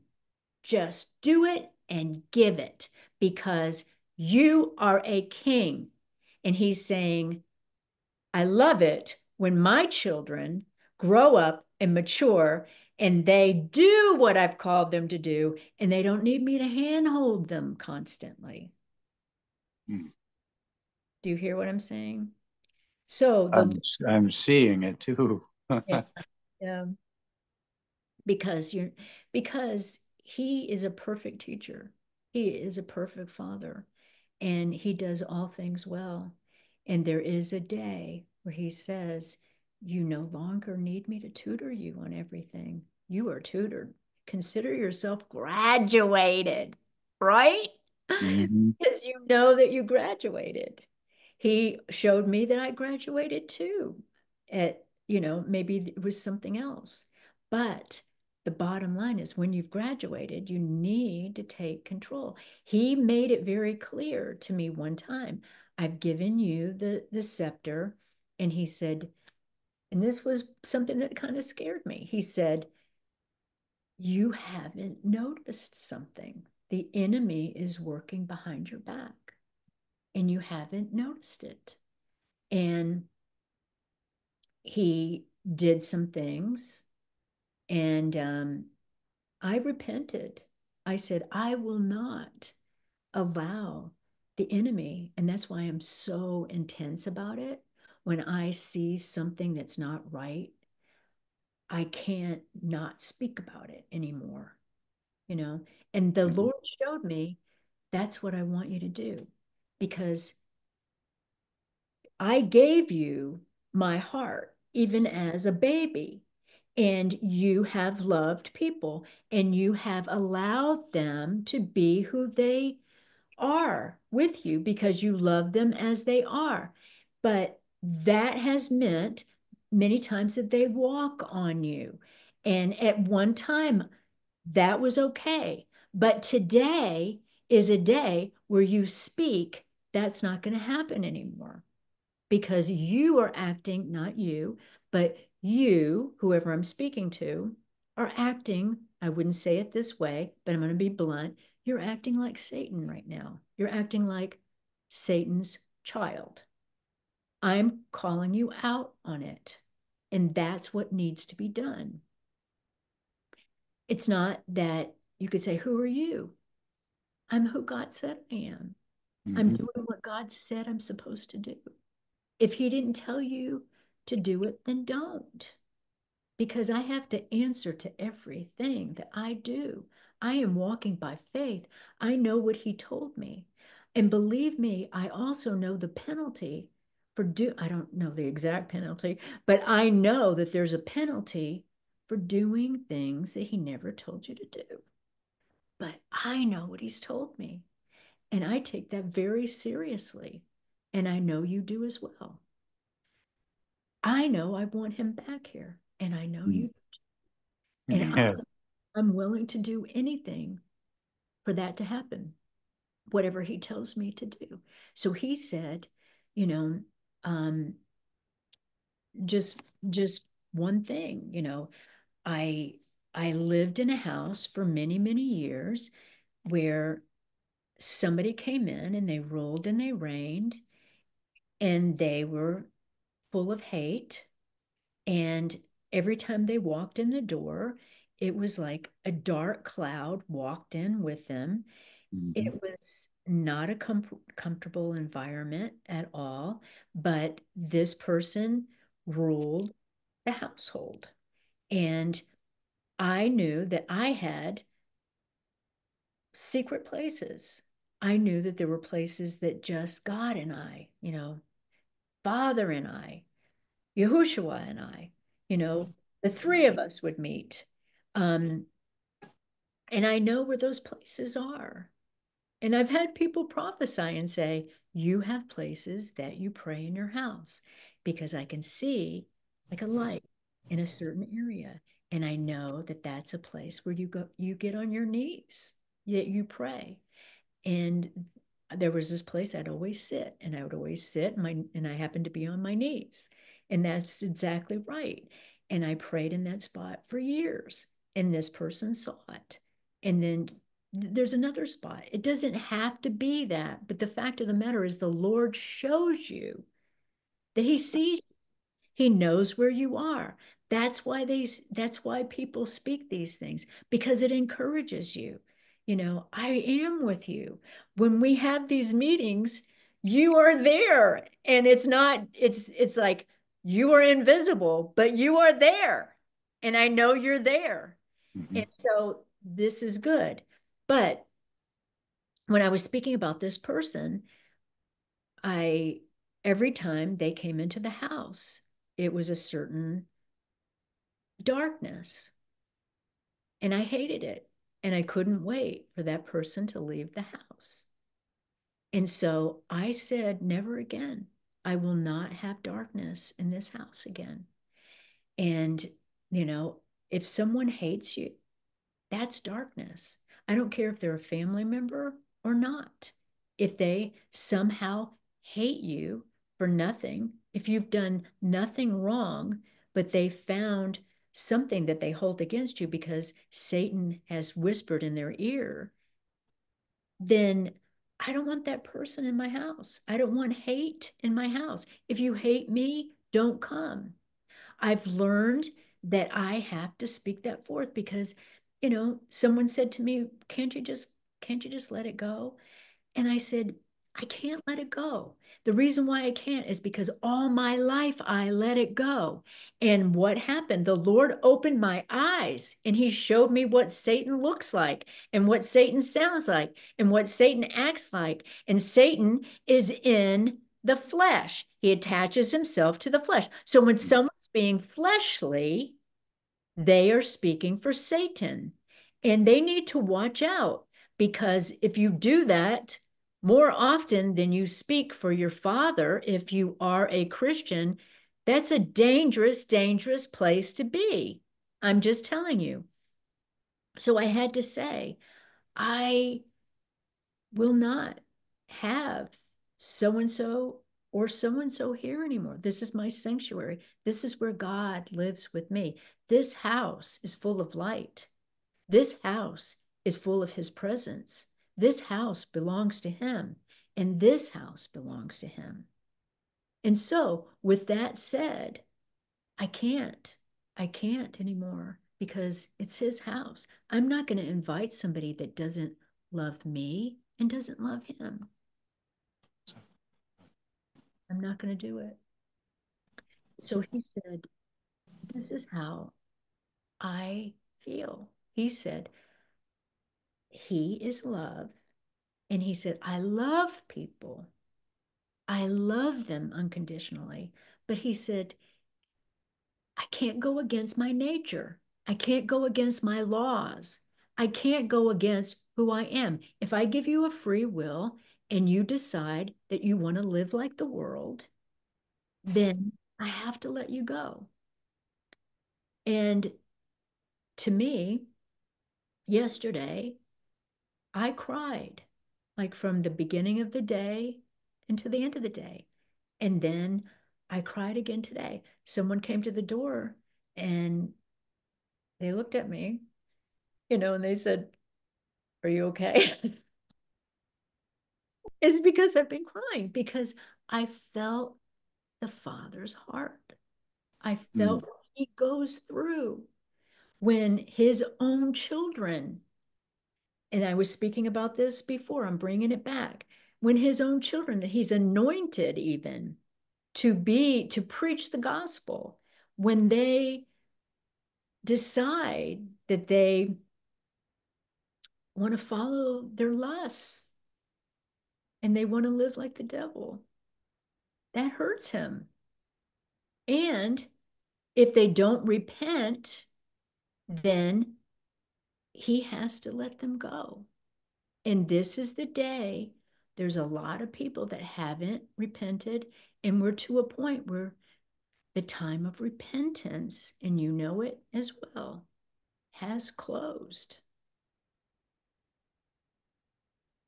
And is, it might be closing. I know what he said to you is do it quickly.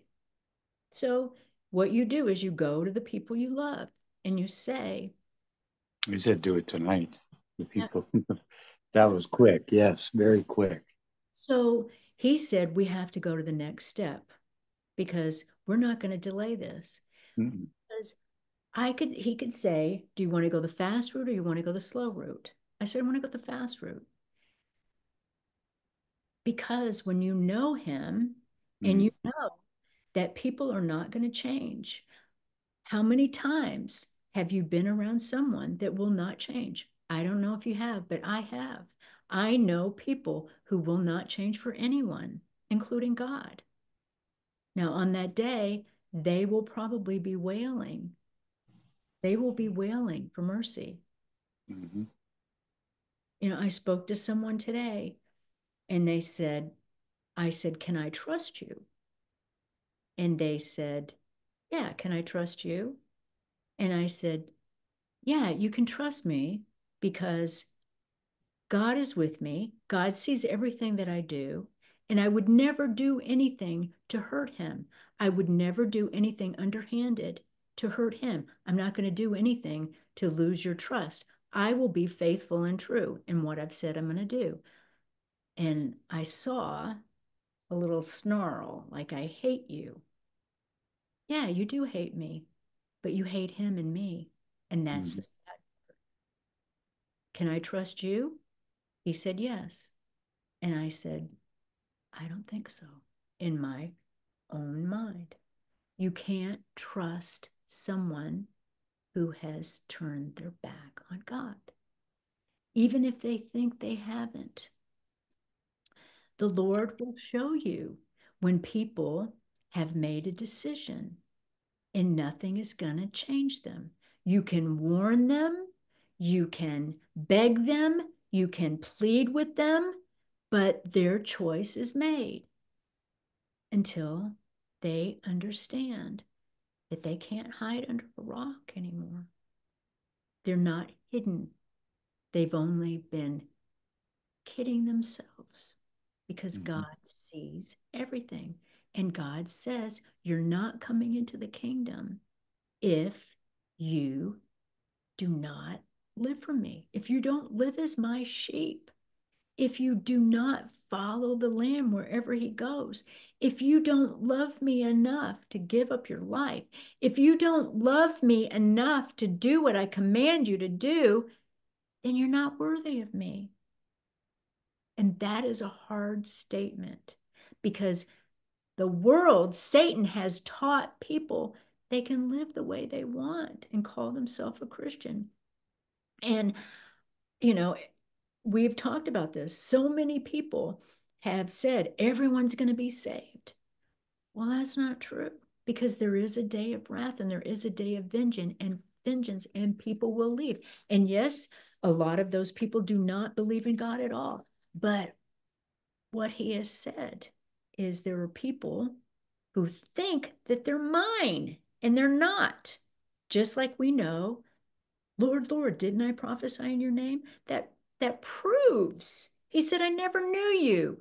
He said, I will say, depart from me.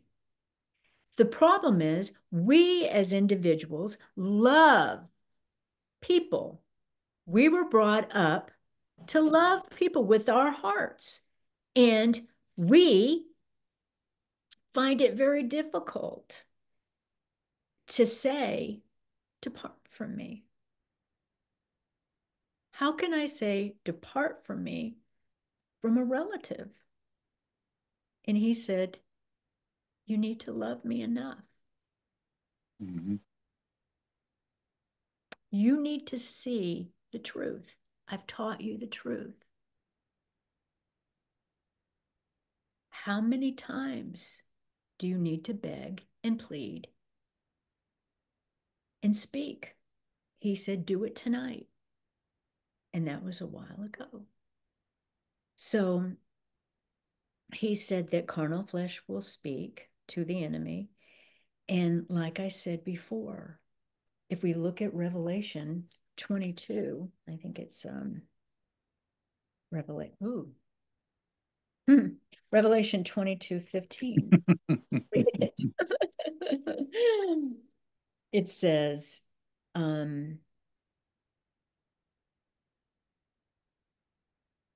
okay, I love this again. I love this part. This is the Aramaic Bible.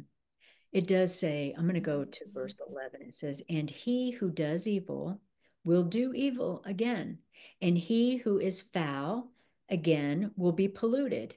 The righteous again will do righteousness, and the holy will again be holy. 12. Behold, I come at once, and my reward is with me, and I give to every person according to his work. We know that. 13, he says, is it Elop and Tav? Elop? Aleph and Tav. Okay. So he says, that's who I am. But I've also said he doesn't say the, he says, I am Alpha. And I started speaking this and I didn't finish it. Alpha is a spirit.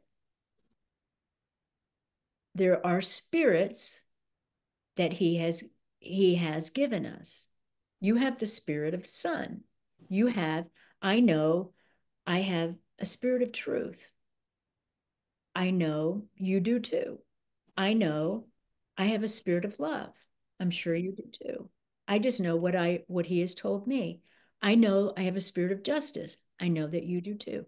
The Father wants to place his spirits on people that he has taken as his own, that are his, that he can speak through. And he said that Alpha is a spirit, and he said Omega is a spirit. And he said the Trinity each have the spirit of Alpha and Omega. So that tells me that more than one person can have the spirit of love. More than one, we know Holy Spirit is the spirit of truth. We know Holy Spirit is life. We know Yahushua is life. So that's the spirit of life, eternal life, eternal life. So I spoke that there's more than one lamb. So this is where when you read the book of Revelation, it doesn't spell these things out. But the Lord said, these are the things that will be spoken in the future, and you're speaking them now, and people will reject them because sometimes they can't see it. And this is why I get so angry with translations, because it's confusing. I look at one and just one word is missing and it messes up the whole picture. So how do I speak this truth that he is saying the church needs to know without someone rejecting it. I can't worry about that because we've been taught that they're doctrines of devils. So we tend to shy away from anything that is a little different from what we heard before. But we know that there's a wife of the Lamb in the book of Revelation in the kingdom, but we don't hear a lot about the Lamb, the wife of the Lamb, in other places. I told you she's in Revelation 12. We've also talked about the man child, the mature son that was born. I told you already in other broadcasts, right, that that man child is there, but we don't see it in other places other than we know in Romans 8, it speaks about the sons there, but we know that a lot of translations would make you think that that man child that was born was Jesus Christ that was born 2,000 years ago plus. But I'm telling you, and I've told you on other broadcasts that that's not him. But it is him. He's in that son. I've told you, I've talked about it.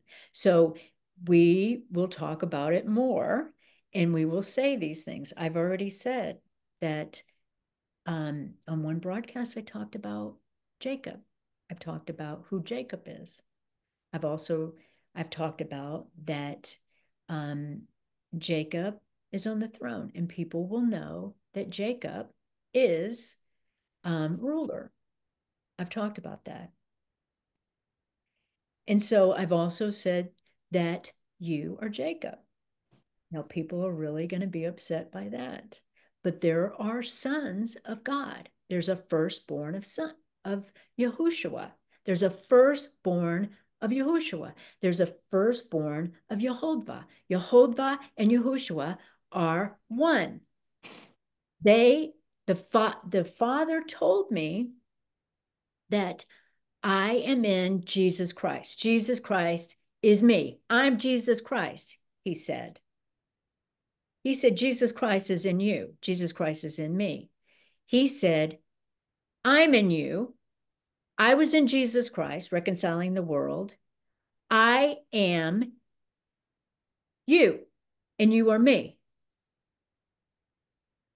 Does that mean in this flesh that I am all of the Almighty God? Not in this flesh, I'm not. Right now, I'm not. I'm not saying I am. I'm just saying what I am saying is, and I want to get my tongue twisted. What I am saying is, he is in me. Therefore, I am him. I can stand as him. We can stand as Jesus Christ because he said so. He said so. So I'm standing in the name. That's all there is to it. I'll say more later, but I like this that it says, I am Alpha, the Omega, the first and the last. And this says the origin and the fulfillment. And I love that. So I'm just going to go a little bit farther. So blessings to those who are excuse me, this is a very small print, doing his commandments. So blessings to those who are doing his commandments. This shows that his commandments matter. His statutes matter. And it says their authority. So let me read that again. Blessings to those who are doing his commandments. Their authority shall be over the tree of life, and they shall enter the city by the gates. So he's speaking authority. And he's saying, you'll be able to eat from the tree of life freely. To those who obey my commandments. So that's just one thing. But he said, and outside, so outside are the fornicators. It is what it is. I'm just saying, fornicators, hear this. You're outside. You think that you can live in your sin and that it doesn't matter. It matters. I'm speaking it out right now. There's a lot of fornicators out there. He's not playing games. The word is fornicators. It's not just spiritual, it's natural, it's in the flesh. So don't try to spiritualize it when it is also a natural thing.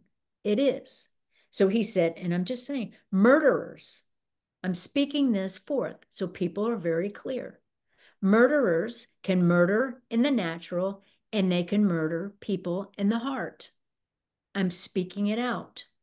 I've had people murder my heart before. I've cried. I was in great sorrow. I went to my father and I was in great pain over this. He said, you died 7 times because people have hurt your heart. Now you're at a place where you don't have to die anymore. So we've talked about 7, 7, 7. And he also said, you hold 7 crowns. So I have some history with him. He has worked in me. He has worked in you. I'm speaking from what he has told me. It is what it is. I'm standing in faith. I don't care what anyone says. I don't care how they feel about it. I don't care if they hate it. I don't care if they hate me. You're not the first person that's ever hated me for nothing. I just spoke the truth. People hated Jesus Christ, Yahushua, for speaking the truth, especially the religious people. So I'm speaking what he told me, and I am just walking in the footsteps of my Lord and Savior. That's exactly what he did. So, murderers, idol worshipers, this is huge. We've talked about this over and over. You're not coming into the kingdom. Golden calves. Sometimes people don't understand. I've never built a golden calf. I don't know what you're talking about. It's that you're worshiping something other than the true God.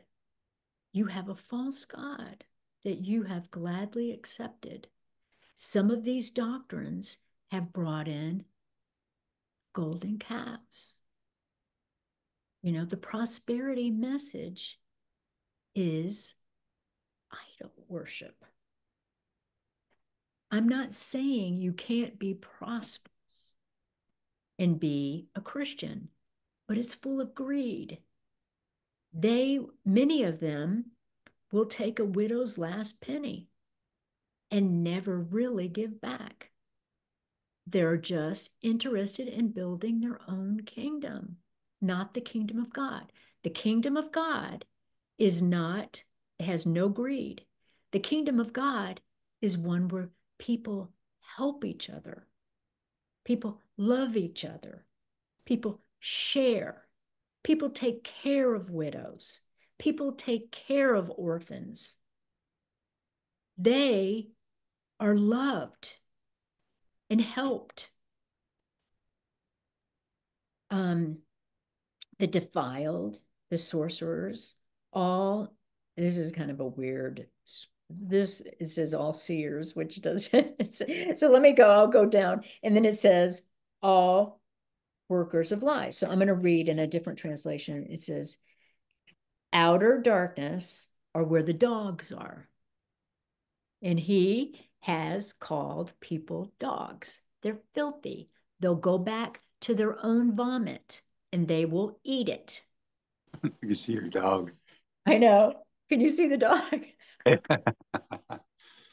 was just thinking of this dog. I'm like, okay. Me wouldn't do that, would you?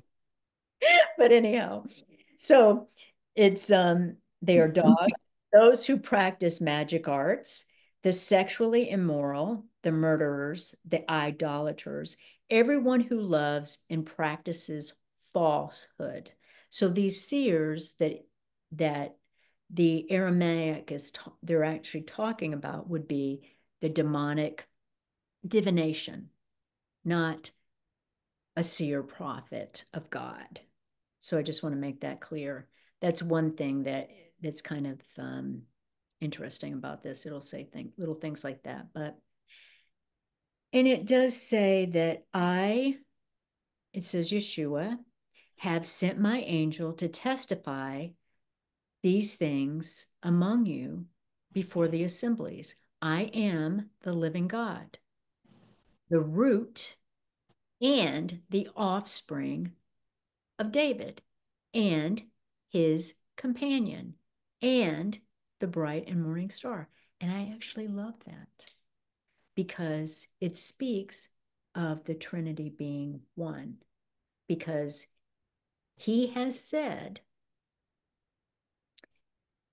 that he wants to be with his companion, and his companion is the Father as well. So I'm just saying he wants his companion. And this says here, the root and the offspring of David and his companion and the bright morning star. So with that said, that speaks of the Trinity to me. And we're gonna learn a lot about David, I feel, in the very future because of the covenant of David that will not end. I was just listening to David earlier on the Berean audio. Yeah. Yeah. I love David. I love him. He made mistakes, but he loved the Lord. So I wrote this down. Let's see. Um, I wanted to, I'm almost done, but Revelation 22, again, what I just read, in most translations, again, it says all liars. And at the beginning of the broadcast, I made it very clear all. I looked it up, it means all. So this is important to the Lord. And why is it so important? Because the father of lies is Satan. So if you lie, you are doing what your father whispers in your ears. And unfortunately, people do it once, and in the flesh, they go, this works for me. Okay. This person's believing me. I'm getting what I want. So they do it again. And then it reaches a point where it's a consistent, constant thing.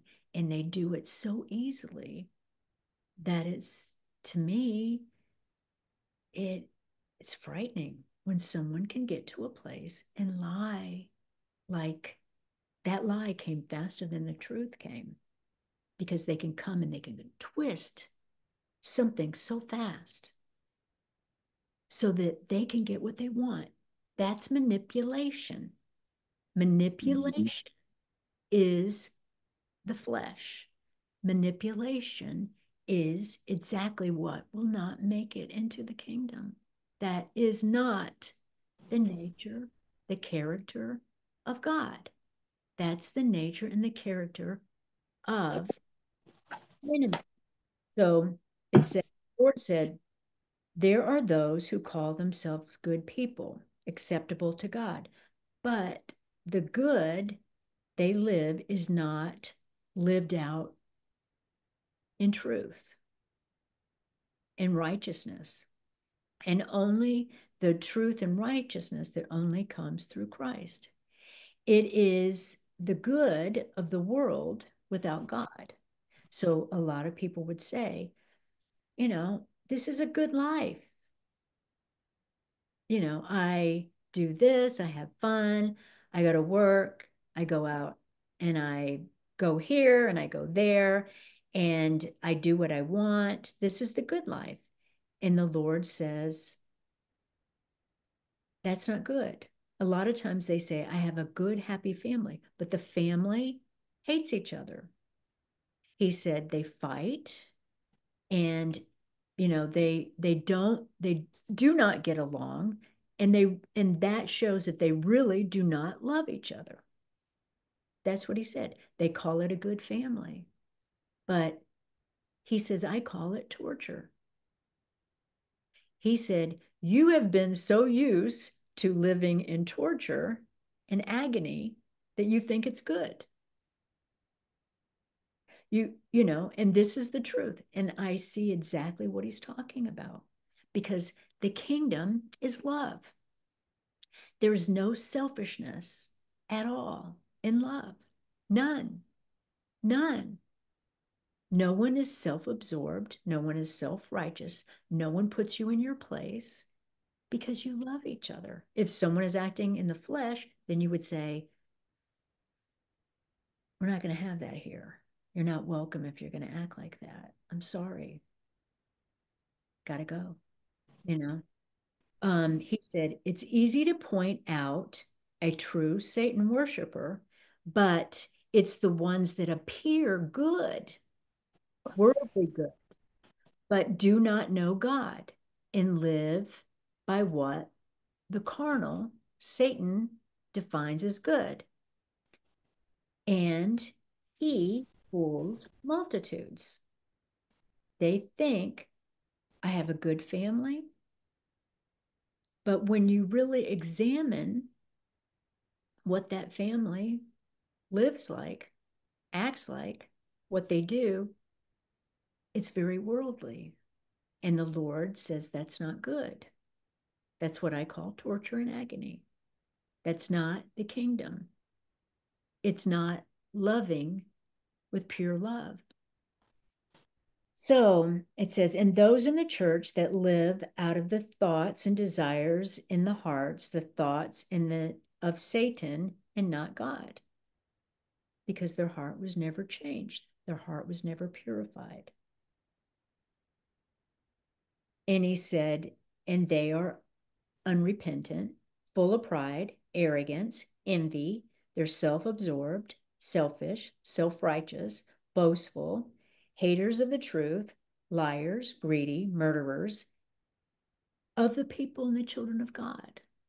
Because Satan uses church members and church leaders to kill the young in God. And that's a form of abortion in some ways. Abortion is the natural. And so I am almost done. Let me see if I have one more thing. I'll be right back. Okay.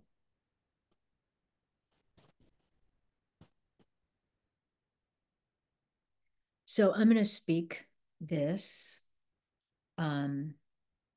The enemies of God hide themselves from God, but not from each other. They are hateful, liars, they're prideful, they have robbing natures.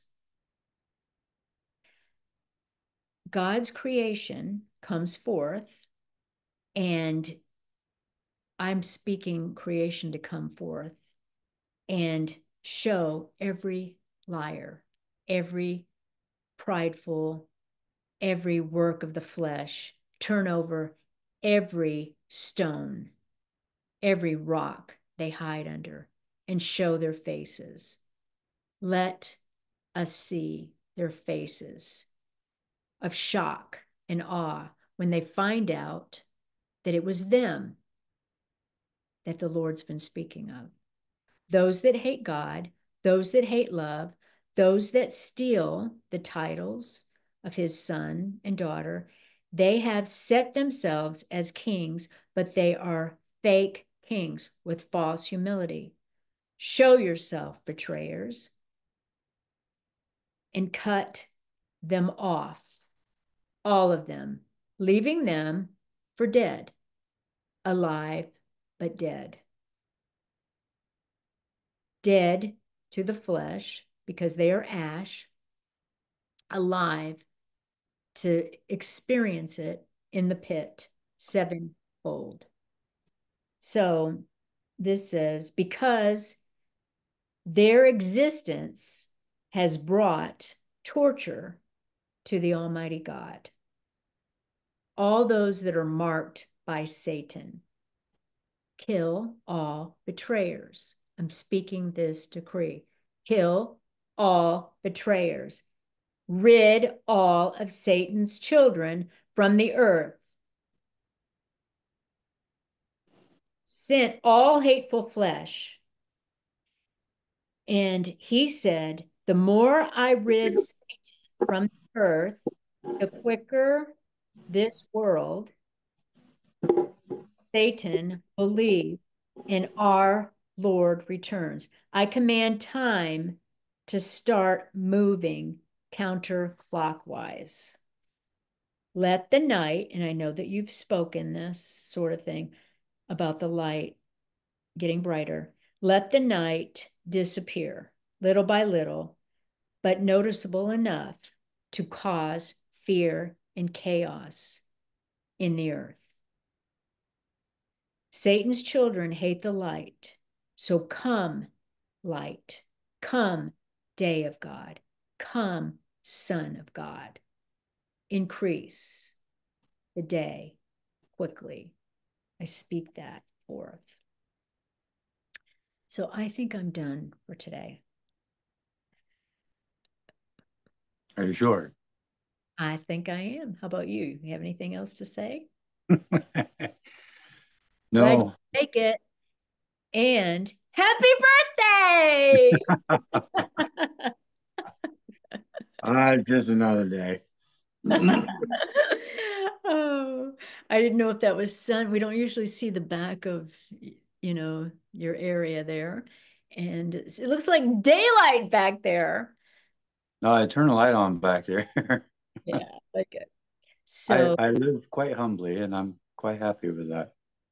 looks good to me. Looks great. Looks great. Good. So we are going to leave. So if the Lord wants us to come on during the week, only for, like 10 minutes, 15 minutes, 20 minutes, 30 minutes, we will. We'll do whatever he says. I'll come on alone. We'll come on together if you want to. I just want to speak. And sometimes I feel like waiting a week to speak what we need to speak is just a little too long for me. So we'll leave it at that. So we hope that you have a good week, anyone that's still on, and take care. And I hope you have a great rest of your birthday. Thank you. Bye.